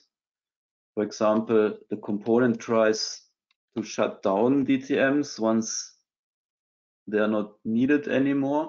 So maybe you know that the FDT specification specifies a state machine for DTM. So in the beginning, it's not loaded. Then if you want to do something with the DTM, it will be started, and then it also consumes memory, obviously. And then if there is no active task by the DTM, maybe no user interface opened or any running activity, it's possible to shut down the DTM and free that memory again. Especially for FDT2 and 3 DTMs is missing here, to use this possibility that the specification provides to load instance data only on demand. Yeah, and this is just also an example, because we saw that especially during a catalog update, when every DTM which is installed on the system is also started during the catalog update, that can bring applications even to a limit, and in the worst case even crash the application, because all the DTMs are instantiated, and that's also handled by an external process then to avoid this problem, or even a pool of external processes. So the component tries to abstract the FDT versions so that a developer ideally doesn't have to write specific code for FDT 1, 2, or 3 DTMs. They can just handle everything via an abstracted API, because sometimes this is not possible because the versions are too different. So, and then it's of course also possible in the code to switch or to cast a proxy, for example, to an FDT version specific interface. For the FDT1, so maybe a bit older feature, because the FDT1 data types are provided as XML documents and schemas, the component also provides a set of .NET classes, so that the application developer does not have to deal with XML parsing. Of course, that's not required anymore for FDT 2 and 3, because there the data types are already based on .NET. Yeah, I already mentioned this, I think, on the overview slide. So it's possible to start DTMs in separate processes, which means that if the DTM crashes, it's not that the whole application itself crashes. And we have some extensive features for diagnosis, so logging both from the component itself internally and also to collect all the logging information from the DTMs. And yeah, of course, one major point is also the interoperability, not just between FDT versions, but in general between frames and DTMs, because if we have a common component which is used by many applications, then we also have a very high coverage with all the DTMs which are available. And then we can make sure that the frame which is based on the component has, or at least the component inside has already been tested and used in the field with a large amount of DTMs. Yeah, so it's also possible for the component to provide a communication channel, so that can be useful in certain situations. For example, if the application is a control system, and this control system knows how to connect to the devices, then it can basically provide a channel into the component, and then the component can use this channel to connect device DTMs directly without a communication DTM. So the application kind of acts as the COM DTM in that case. And yeah, as I said before, it's possible to listen to a lot of logging events, especially then for diagnostic purposes.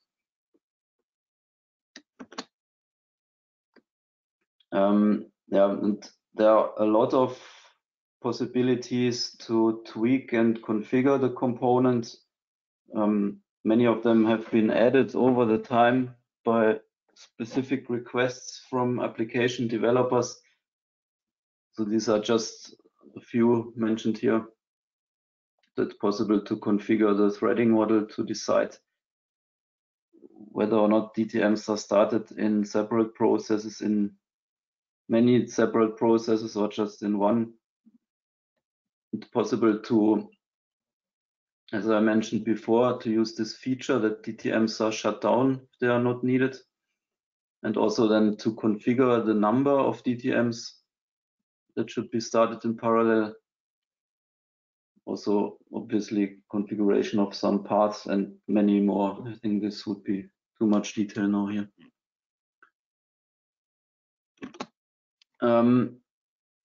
Yeah, some things which are explicitly not in the scope of the component. Of course, all the application and domain specific features. So component just helps to integrate FDT, but it doesn't have any specific features for any specific industry or anything. So this will be added by the application. The whole UI is also responsibility of the application. So I will later have a short demo of a console application which doesn't have any UI. That's of course also possible. Of course, the component helps to embed the DTM UIs into the application UI. And also the whole persistency, the database is in the responsibility of the application. So the component basically just provides chunks of data which then have to be persisted by the application. But the component does not directly save data into any database or something like this.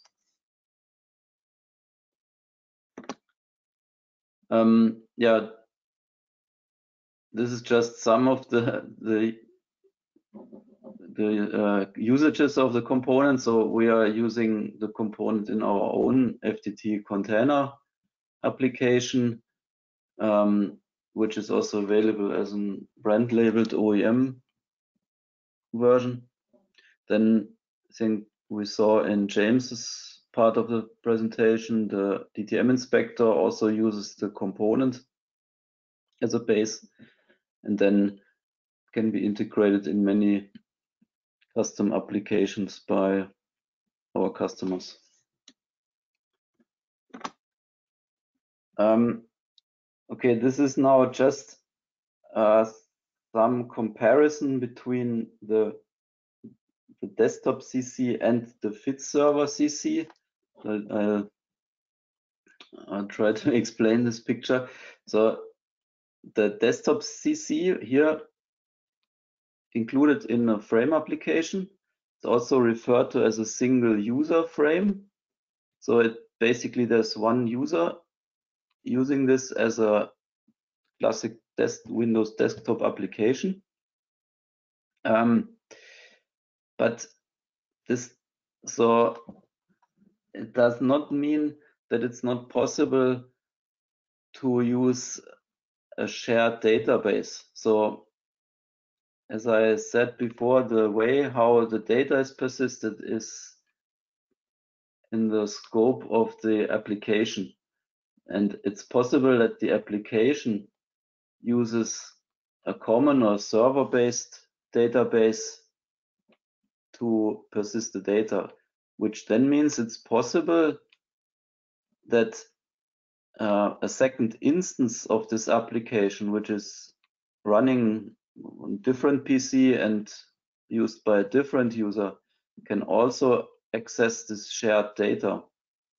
And the FDT specification has a concept for locking of data sets. So this means this user could, for example, open the UI of a certain DTM, and that DTM would lock its own section in the database.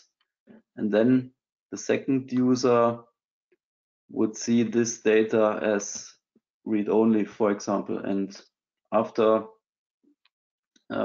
the other user is done, the information could be synchronized with this application.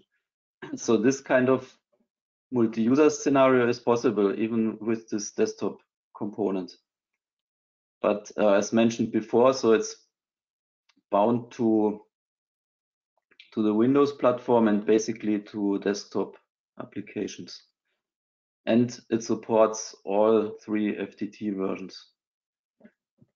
We just, in comparison to this, we look at the architecture of the FIT server. That's a bit different. So here, the whole server or the core server part is an actual server application.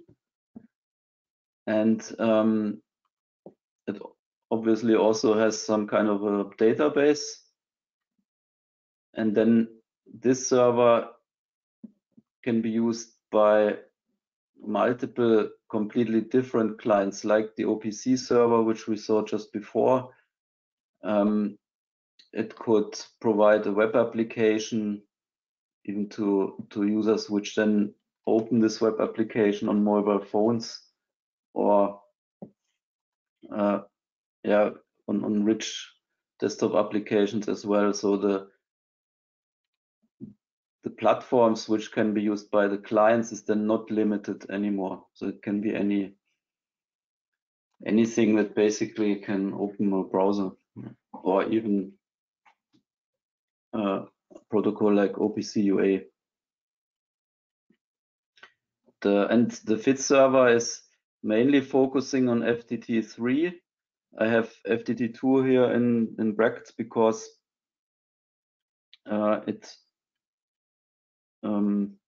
so the FIT server can run FDT2 DTMs, but cannot provide the UIs of FDT2 DTMs, for example, on a mobile phone. So that's why it's, let's say, partially supported only.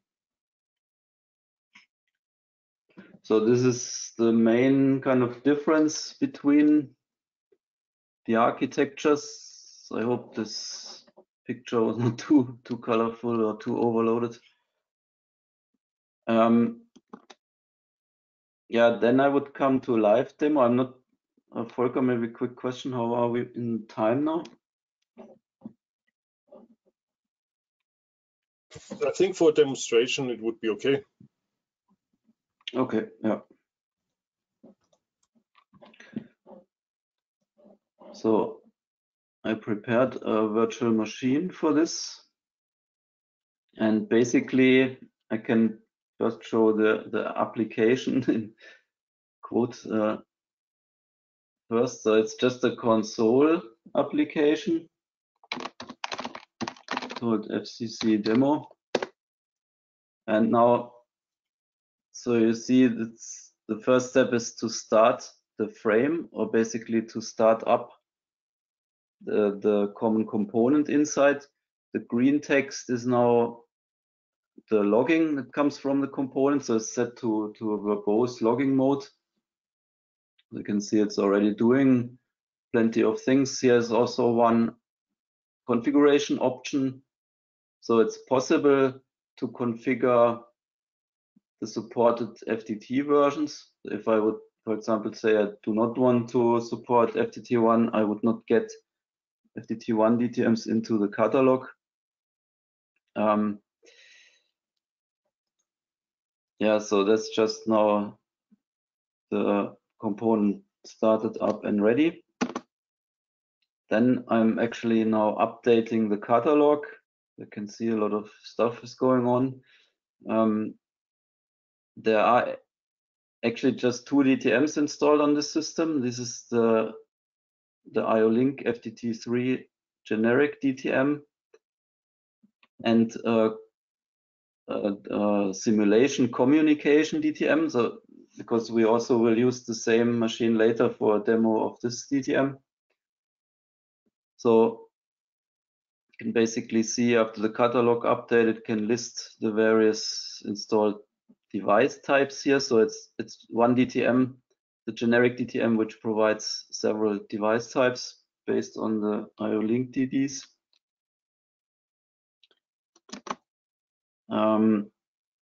So then I'm now actually creating a small topology with one instance of the COM DTM and one of the device DTM. So you see the device DTM reports some error here. That's just basically a log output from the DTM, but it will not prevent it from actually working. And as the last step, I'm basically reading the device status of the device DTM. So the FDT specification specifies a common interface to get this Namur status from a device DTM. So as we have a simulation DTM, it's not a surprise that status is okay. And yeah, you can see that when we want to exit, there's also some cleanup being done. The DTMs are shut down and so on. We have a quick look at the source code of this, make it maybe a little bit bigger. So I think it's not, yeah, it's not a time to go now really too much into detail. So maybe just the major steps. First of all, I'm just getting the path where everything is executed, and then initialize a helper class kind of, which manages the frame. Okay, maybe let's just go through this here first. So, and then I provide some functions in this frame to execute the various steps that we saw, like print the catalog, add the communication DTM, add the device DTM, and then read the device status. So yeah, maybe just to get an idea, we can jump into this method here. So basically, the component has an API to manage a project. So we call this the frame project. And this project has a flat list of all the DTMs. So I can basically get it's kind of a handle to this DTM. Every DTM is identified by the unique system tag. That's also part of the FDT specification. Then I will open a proxy. So that's what I mentioned before, that the proxy is kind of a wrapper around an instance of the DTM. So here, when I call open DTM, this will go through the state machine and start the DTM. And now for the online operations and to read the device status, so until this point, it wouldn't matter if it's FDT 1, 2, or 3 DTM, the code would be the same. But so this interface is specific FDT 3 interface. So I'm basically casting now to an FDT 3 proxy, and then I can make this call to this FDT 3 interface and return the result. Okay, so I would like then to stop at this point. I think this is not really we don't really have time to go too much into detail, and I think this would not be very helpful now. Okay, then this would be the end of my part. Are there any questions? So thank you very much, Manfred, for this detailed presentation. Yes, there are some questions. I would provide them to you. First is, are there known problems while using WPF for example, weak event pattern? I'm not aware about the weak event pattern, but I was laughing because there are problems. Yes, there are problems because of if libraries are used. So that in WPF there are some popular libraries which provide nice controls and like tree controls and buttons and whatever. And it's possible that, for example, two DTMs use the same library but in a different version, or even the application uses such a library in version A and DTM uses it in version B.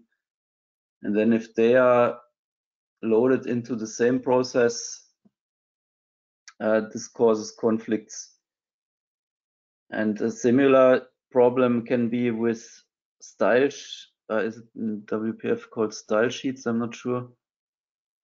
But there's also this concept where you can inherit styles, and that can also cause trouble if the application and the DTM are developed independently but then running together. So, and to solve this problem, we are using the external processes and even application domains.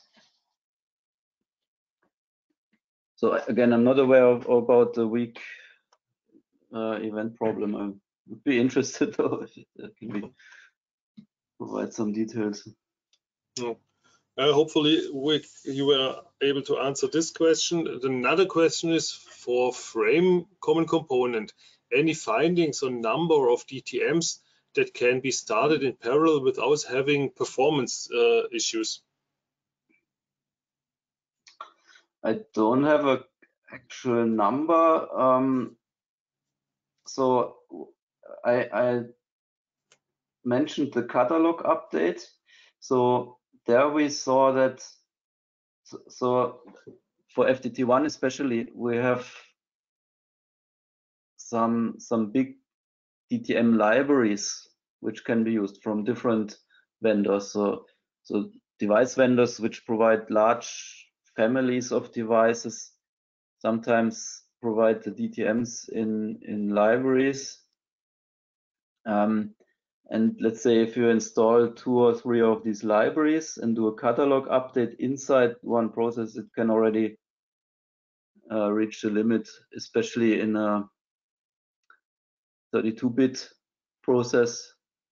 So I can't give you an exact number, but, and then I guess if you use processes to host DTMs, it also depends basically on the power on the memory and so on of the machine.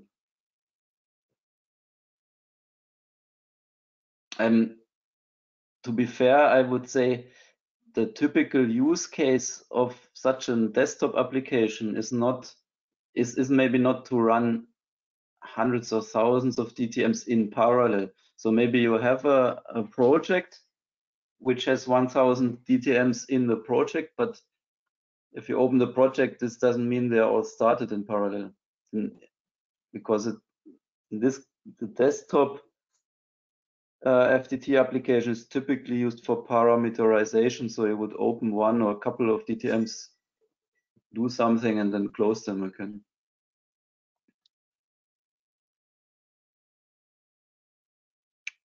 So I hope this could answer the question. Okay, thank you, Manfred. And the last question I have here is a project database. So in bracket is mentioned saved configuration from FDT container. Can it be used in FIT server? Currently, the concept is that you have to export the project. So the FDT container can export a project, but the format then is not the proprietary file format of FDT container, but it's the standardized export format. So standardized by the FDT specification. And then this can be imported into the FIT server. So it's not possible that the FIT server directly opens a project file which was created by the FDT container. Okay, thank you, Manfred. So up to now, no open questions. So then Thank you, Manfred, again for your presentation and the demonstration of the You're welcome. frame common component. I think now we are near to the end of our walk through the FDT 3 landscape. In our next presentation slot, we will hear Glenn again. He will give us an overview about FDT licensing and agreements and cost. And so, Glenn, it's again your turn. Give me 1 second to provide you the screen.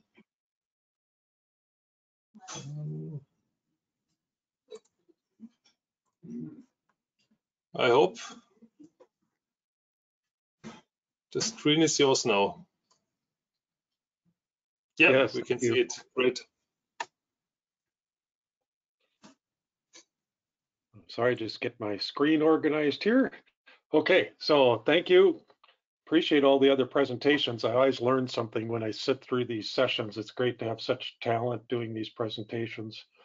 So I would like to just briefly cover, you've heard a lot about the tools and so on of that support the FDT 3 standard. And I'm often asked about how do I get access to these tools? What do these tools cost and so on? And so that's what we'll cover in this topic. So developing and releasing FDT 3 products, what does it take? All FDT 3 vendors must have an FDT vendor ID. If you're a part of any of the network associations or so on, you'll probably already be familiar with this. They've had this in place for a lot of years. And we are implementing that now with FDT 3. So how do you get a vendor ID? It's obtained by completing the FDT standard collaboration agreement. You can get a copy of this from the business office. When you request it, you'll get a vendor ID added to it. And once you complete the form, that becomes your official vendor ID.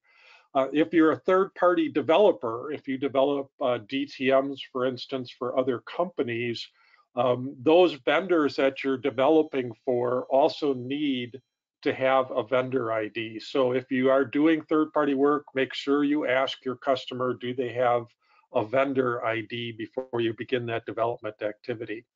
Once you get the vendor ID, then that also gives you access to the specification and all the ancillary documents and so on that you need to support your development activity.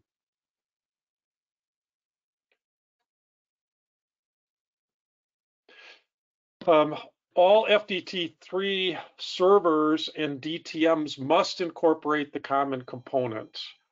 You license these tools from the FDT group, and we'll talk about how to do that in just a minute.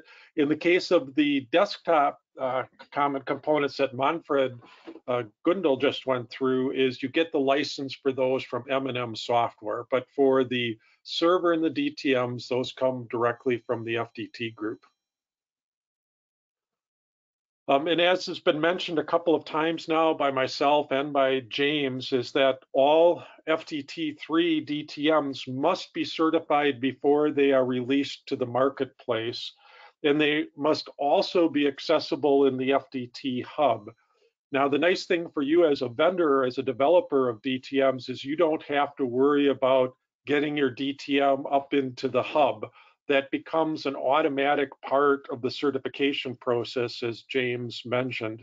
You do have access to a portal where you can maintain that and so on and so forth. That's a little out of the scope of today's discussion, but just understand that the certification process itself will ensure that your DTM is properly accessible up in the hub. So a little bit more about the standard collaboration agreement that I mentioned. It's a mutually assigned document between you and the FDT group. So you get the vendor ID as part of that. It's the legal basis for the development of FDT3 products. In other words, you need this document in place to be able to develop FDT3 products. It provides that all DTMs must be certified and that they're accessible in the FDT hub. And one component that was asked for by a number of vendors is it provides a mutual non-disclosure agreement about your development activities and about the FDT development activities, and it provides consolidated damages. So often you'll find that if you have an attorney look at these, they appreciate the document because it narrows the potential scope of things. How do you get it? You just send an email to Katie, who is managing this entire conference for us in the background here. Send her an email at the business office at fdtgroup.org. She'll give you a partly completed document that includes your tentative business or vendor ID. You sign that and return it to the business office, and it'll be countersigned, and you will get a completed copy, which then gives you the official ID and the access to other documents you need, and then you're clear to develop FDT3 products. So when you're ready to develop products, then there's licenses for the various parts of the standard. So these licenses costs are based on your membership level, and we'll take a look at the specifics of this in just a second. But in general, it's a one-time licensing fee plus some type of annual maintenance agreement. The annual maintenance agreement, of course, gets you updates to those components that you're licensing, and it frankly, it helps fund the maintenance of the ongoing maintenance of those components.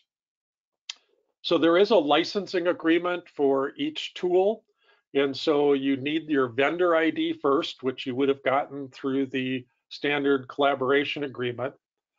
You then contact the business office for a copy of the license for whatever particular product it is that you're interested in, like the DTM common components, the server common components, and so on. The nice thing is all of the standard licensing agreements are the same. The only thing that changes about them is the named component. You just sign that and return it to the business office, and then you'll get a completed copy from the business office, and you'll get access to the particular software that you're wishing to license. So here, this gives you a view of what the license costs are, and you can see the general structure is shown at the top here. So you see there's a list price, and this is always in euros, and then there's the various levels of membership within the organization, or of course non-memberships. Then we have a try before you buy, so that you can briefly use the components for a limited cost to see if they're what you're looking for. So let me just use as an example to get your vendor ID and so on. For the list price of this is 15,000 euros.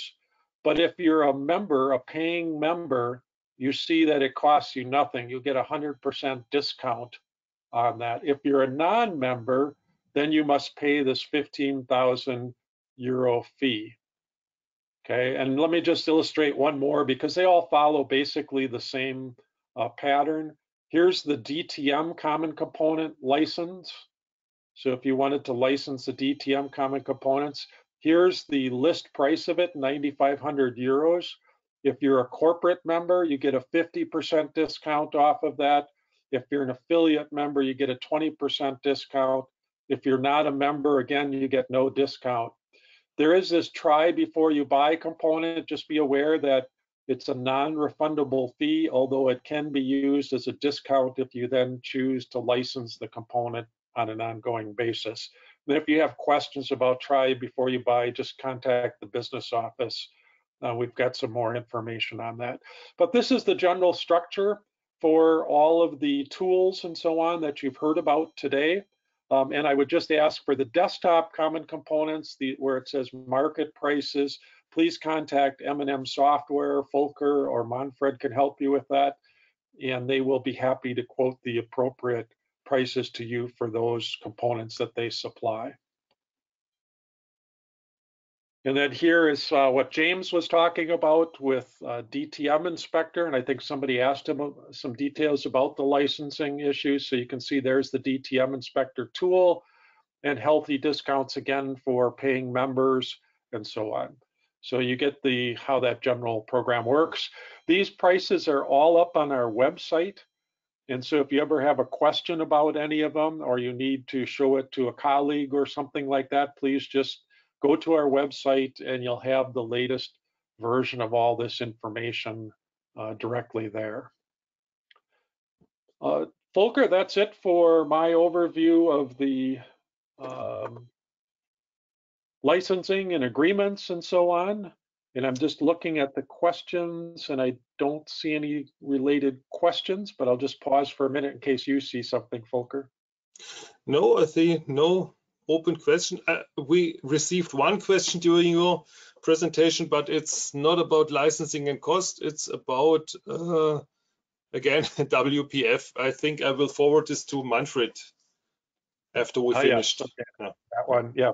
Okay, very good. Well, thank you, Volker. I turn it back to you then. So thank you very much, Glenn, for your second presentation of today's seminar. I think it was a clear overview about our cost and license structure. So give me a second. I just received a question. If want to try before we buy, do we need a vendor ID before, is the question? Yeah, that's a great question. And the answer is no, you do not. The try before you buy agreement, which is a separate agreement, specifically prohibits you from developing and releasing products using the try before you buy. So as a result, you don't need a vendor ID, because if after that trial you said, yes, this is exactly what we're hoping it would be, we want to license it, at that point, then you'd have to have a vendor ID in place. So feel free to exercise the try before you buy, and if it's what you want, then you get the vendor ID from us.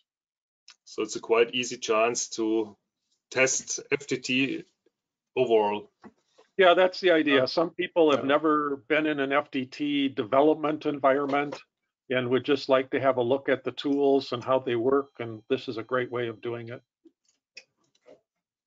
Oh, no, we got new questions. So does a license for former DTM inspector include the update to FDT 3?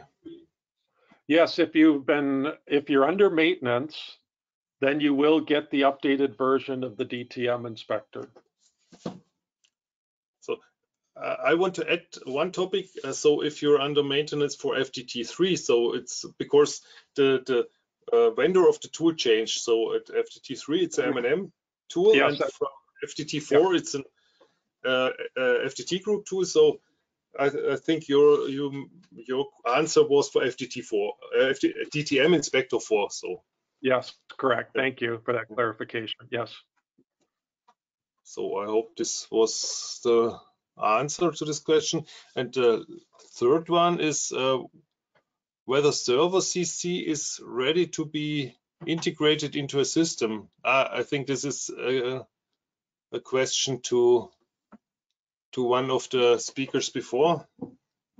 Yeah, I think we should postpone that one till later. Yeah, maybe we can put it to the end. Yes. So, okay. Again, Glenn, thank you very much for your two presentations. Now we come to the last topic of the agenda. So it's my presentation to get together with Manfred. So I will take over the presentation. So can you see my presentation mode?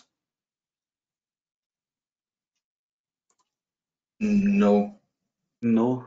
Oh, give me a second. No, now it should be coming up, yeah. Yeah, great. So Manfred and I will do a presentation about the DTM IODD interpreter. I will give you a short introduction, and then Manfred will give a demonstration of this DTM.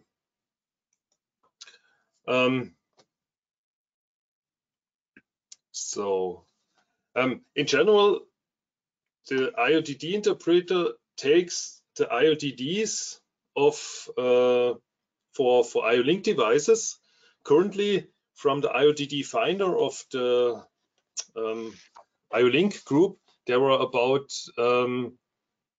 I think this is wrong, it's not 5,000 IODD files. So there are IODD files of about 21,000 devices for 111 vendors available. So a really huge amount of devices are available for FDT when you use IODD files.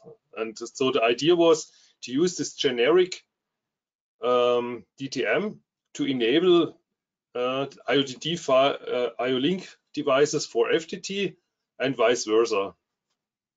So in general, the FDT group has the idea that generic DTMs can enable a lot of devices for FDT in general. So this is only a first step for this, and but it is quite easy to enable a lot of devices for FDT.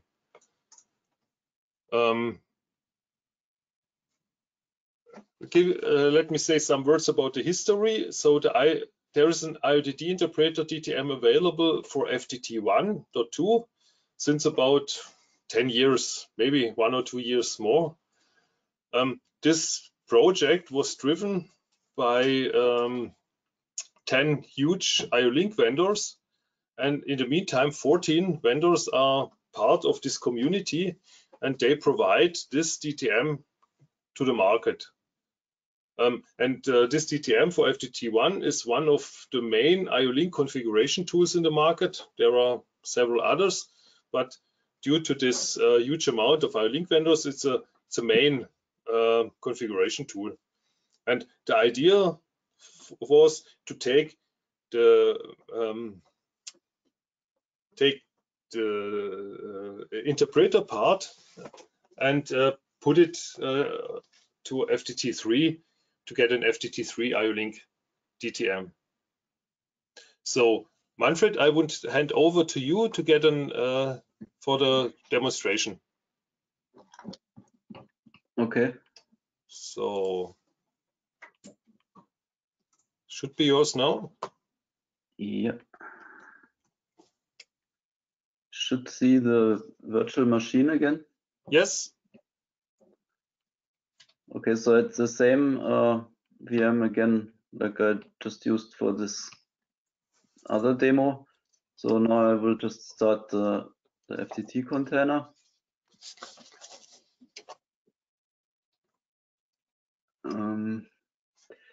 And then, yeah, so the generic IO-Link DTM, the current version of it, is installed with some demo, or not so with some IO-Link DDs that we got from the IO-Link Finder to provide this demo. And also, so because the IO-Link annex itself is still in development, so there's not a real physical communication DTM. So we just have a simulation communication DTM. This simulation communication DTM also uses the IO-Link DD, which is then used by the device DTM. So I can just add one of them here. So the simulation DTM also uses the DD, so it can provide some sort of feasible data, but of course, yeah, there are limits to this. So it's cannot really compare to a real COM-DTM and a real physical device. So maybe to show one typical FDT use case, just go online with both DTMs. And now, so the DTM supports offline data and online data. So which means I can use the load from device function first to, yeah, it's always a discussion whether it's upload or download. So to load the data from the physical device into the offline storage.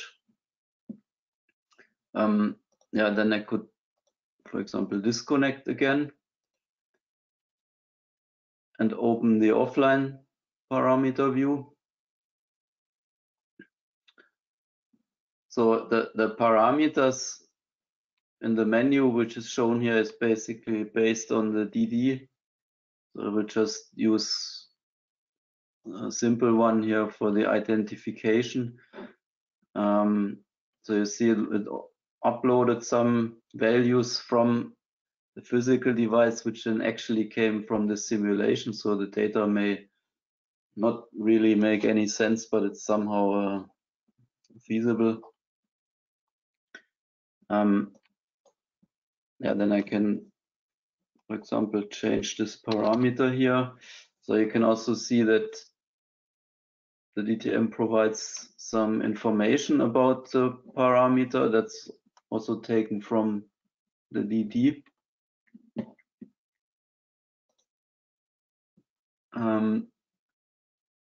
And then I can go online again.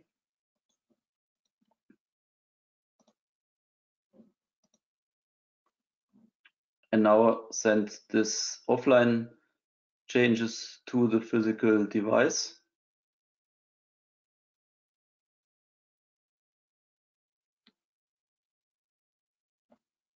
So I get this information that, of course, the device may change some values accordingly now, and so it may not match 100%. So it recommends to do an upload again to be really sure to have the correct values. But I will skip that for now.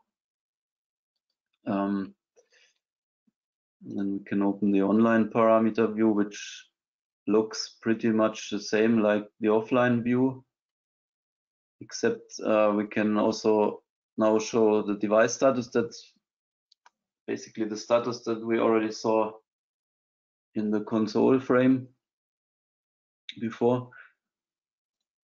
And yeah, you can also see that the value was now stored in the device. Yeah, so again, the menus are now specific for this particular sensor, so I think it's not very interesting to browse through this here. You can see that it's possible to make changes. Yeah, so the UIs are of course FDT 3 HTML UIs, so they could also be shown by the FIT server then in the web application, and also the parameters would be exposed to the OPC server. This, if the DTM would be running inside the FIT server. Okay, I think that's all for a quick overview. Then Volker. Okay. Thank you very much for this demonstration. I will take back control of the screen.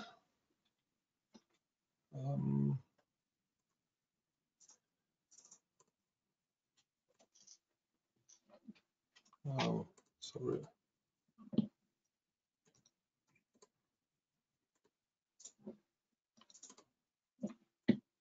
So I'm back with my presentation. Yeah, what is the status for the IODD interpreter? As I said before, there is an FDT1 DTM available.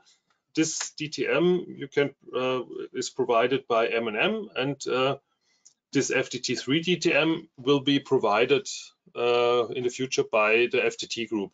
So it's a product of the FDT group at the end. Then the beta version is available at the moment, as you have seen in this presentation, but it bases only on an simulation communication DTM. The reason is, as Manfred said, there is the IO-Link annex is still in work, still in progress.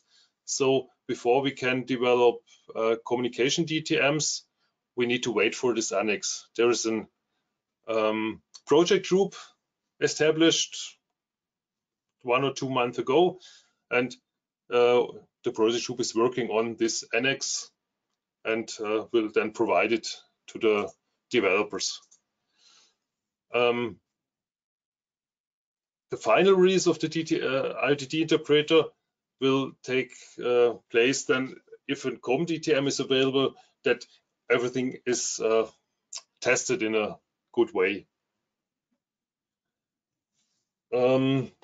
Yes, so the one open topic is Glenn talked about the license topics of the FDT group. IoT interpreter will be an additional product of the FDT group, which will then also have a license model. At the moment, this is still under discussion. So it's also a question to the audience. If you have ideas how your company would use this product and what the appropriate license would be for this for such a use case. So we can have a discussion here, or if you have later on an idea, so you can contact Glenn, Katie, or me, and we will forward it to the right persons. So I'm at the end of my presentation. Sorry. And it's the question, are there any open questions? I have a look to my list. There are no new questions regarding IoT interpreter. I have still some open questions. I would forward to some presenters. So I think this is a question to Renato. Are you still available? Yes. In line? Yes, great. I think I read it before, whether server CC is ready to be integrated into a system. So I think that it's mean the fits core server to integrate it to, okay. There's something like a client component. This exists already, but I think the documentation is not finished until now to see how it's possible to use. When I'm correct, I think it would be also already possible to do it. Manfred, am I right? I think it's possible because the only thing missing is the documentation for the client component. Yeah. So we have some samples and some small tutorials, but not extensive documentation. But technically, I mean, the current implementation of the OPC UA server and the web server, so the OPC server that we saw before from Thomas, is also using this client component. Right, and only the extended documentation is missing. And for this, this is all also included in the budget plan. So yeah, we need only a timeline when it will be done.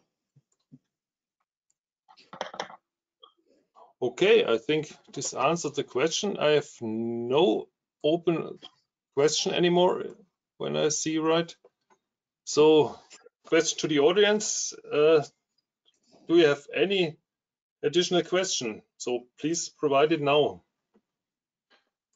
And Volker, if I can, while they're doing that, I just want to thank all the speakers today. You know, these are all volunteers that spend a lot of time on FDT related activity in a leadership capacity. And when I think about it, they're behind these gentlemen, there's probably another 70 or so people that work on their committees and working groups and project groups and so on that are also volunteers. So a great thanks to them. But I especially want to just make a mention of Manfred Gundel. Manfred has been an active part of the FDT organizations since I've been around with the FDT group and before that. And Manfred has been promoted within M&M, and it's a very worthwhile promotion, very well deserved. But I just wanted to take the opportunity to thank Manfred, because we'll probably see a little less of him in FDT activity, and he certainly has been a large part of our organization for many years. So thank you, Manfred. Yeah, thank you, Glenn, for the nice words. It was always a pleasure, and I think I will be around here and there. Yeah. So thank We're all you. glad to hear that.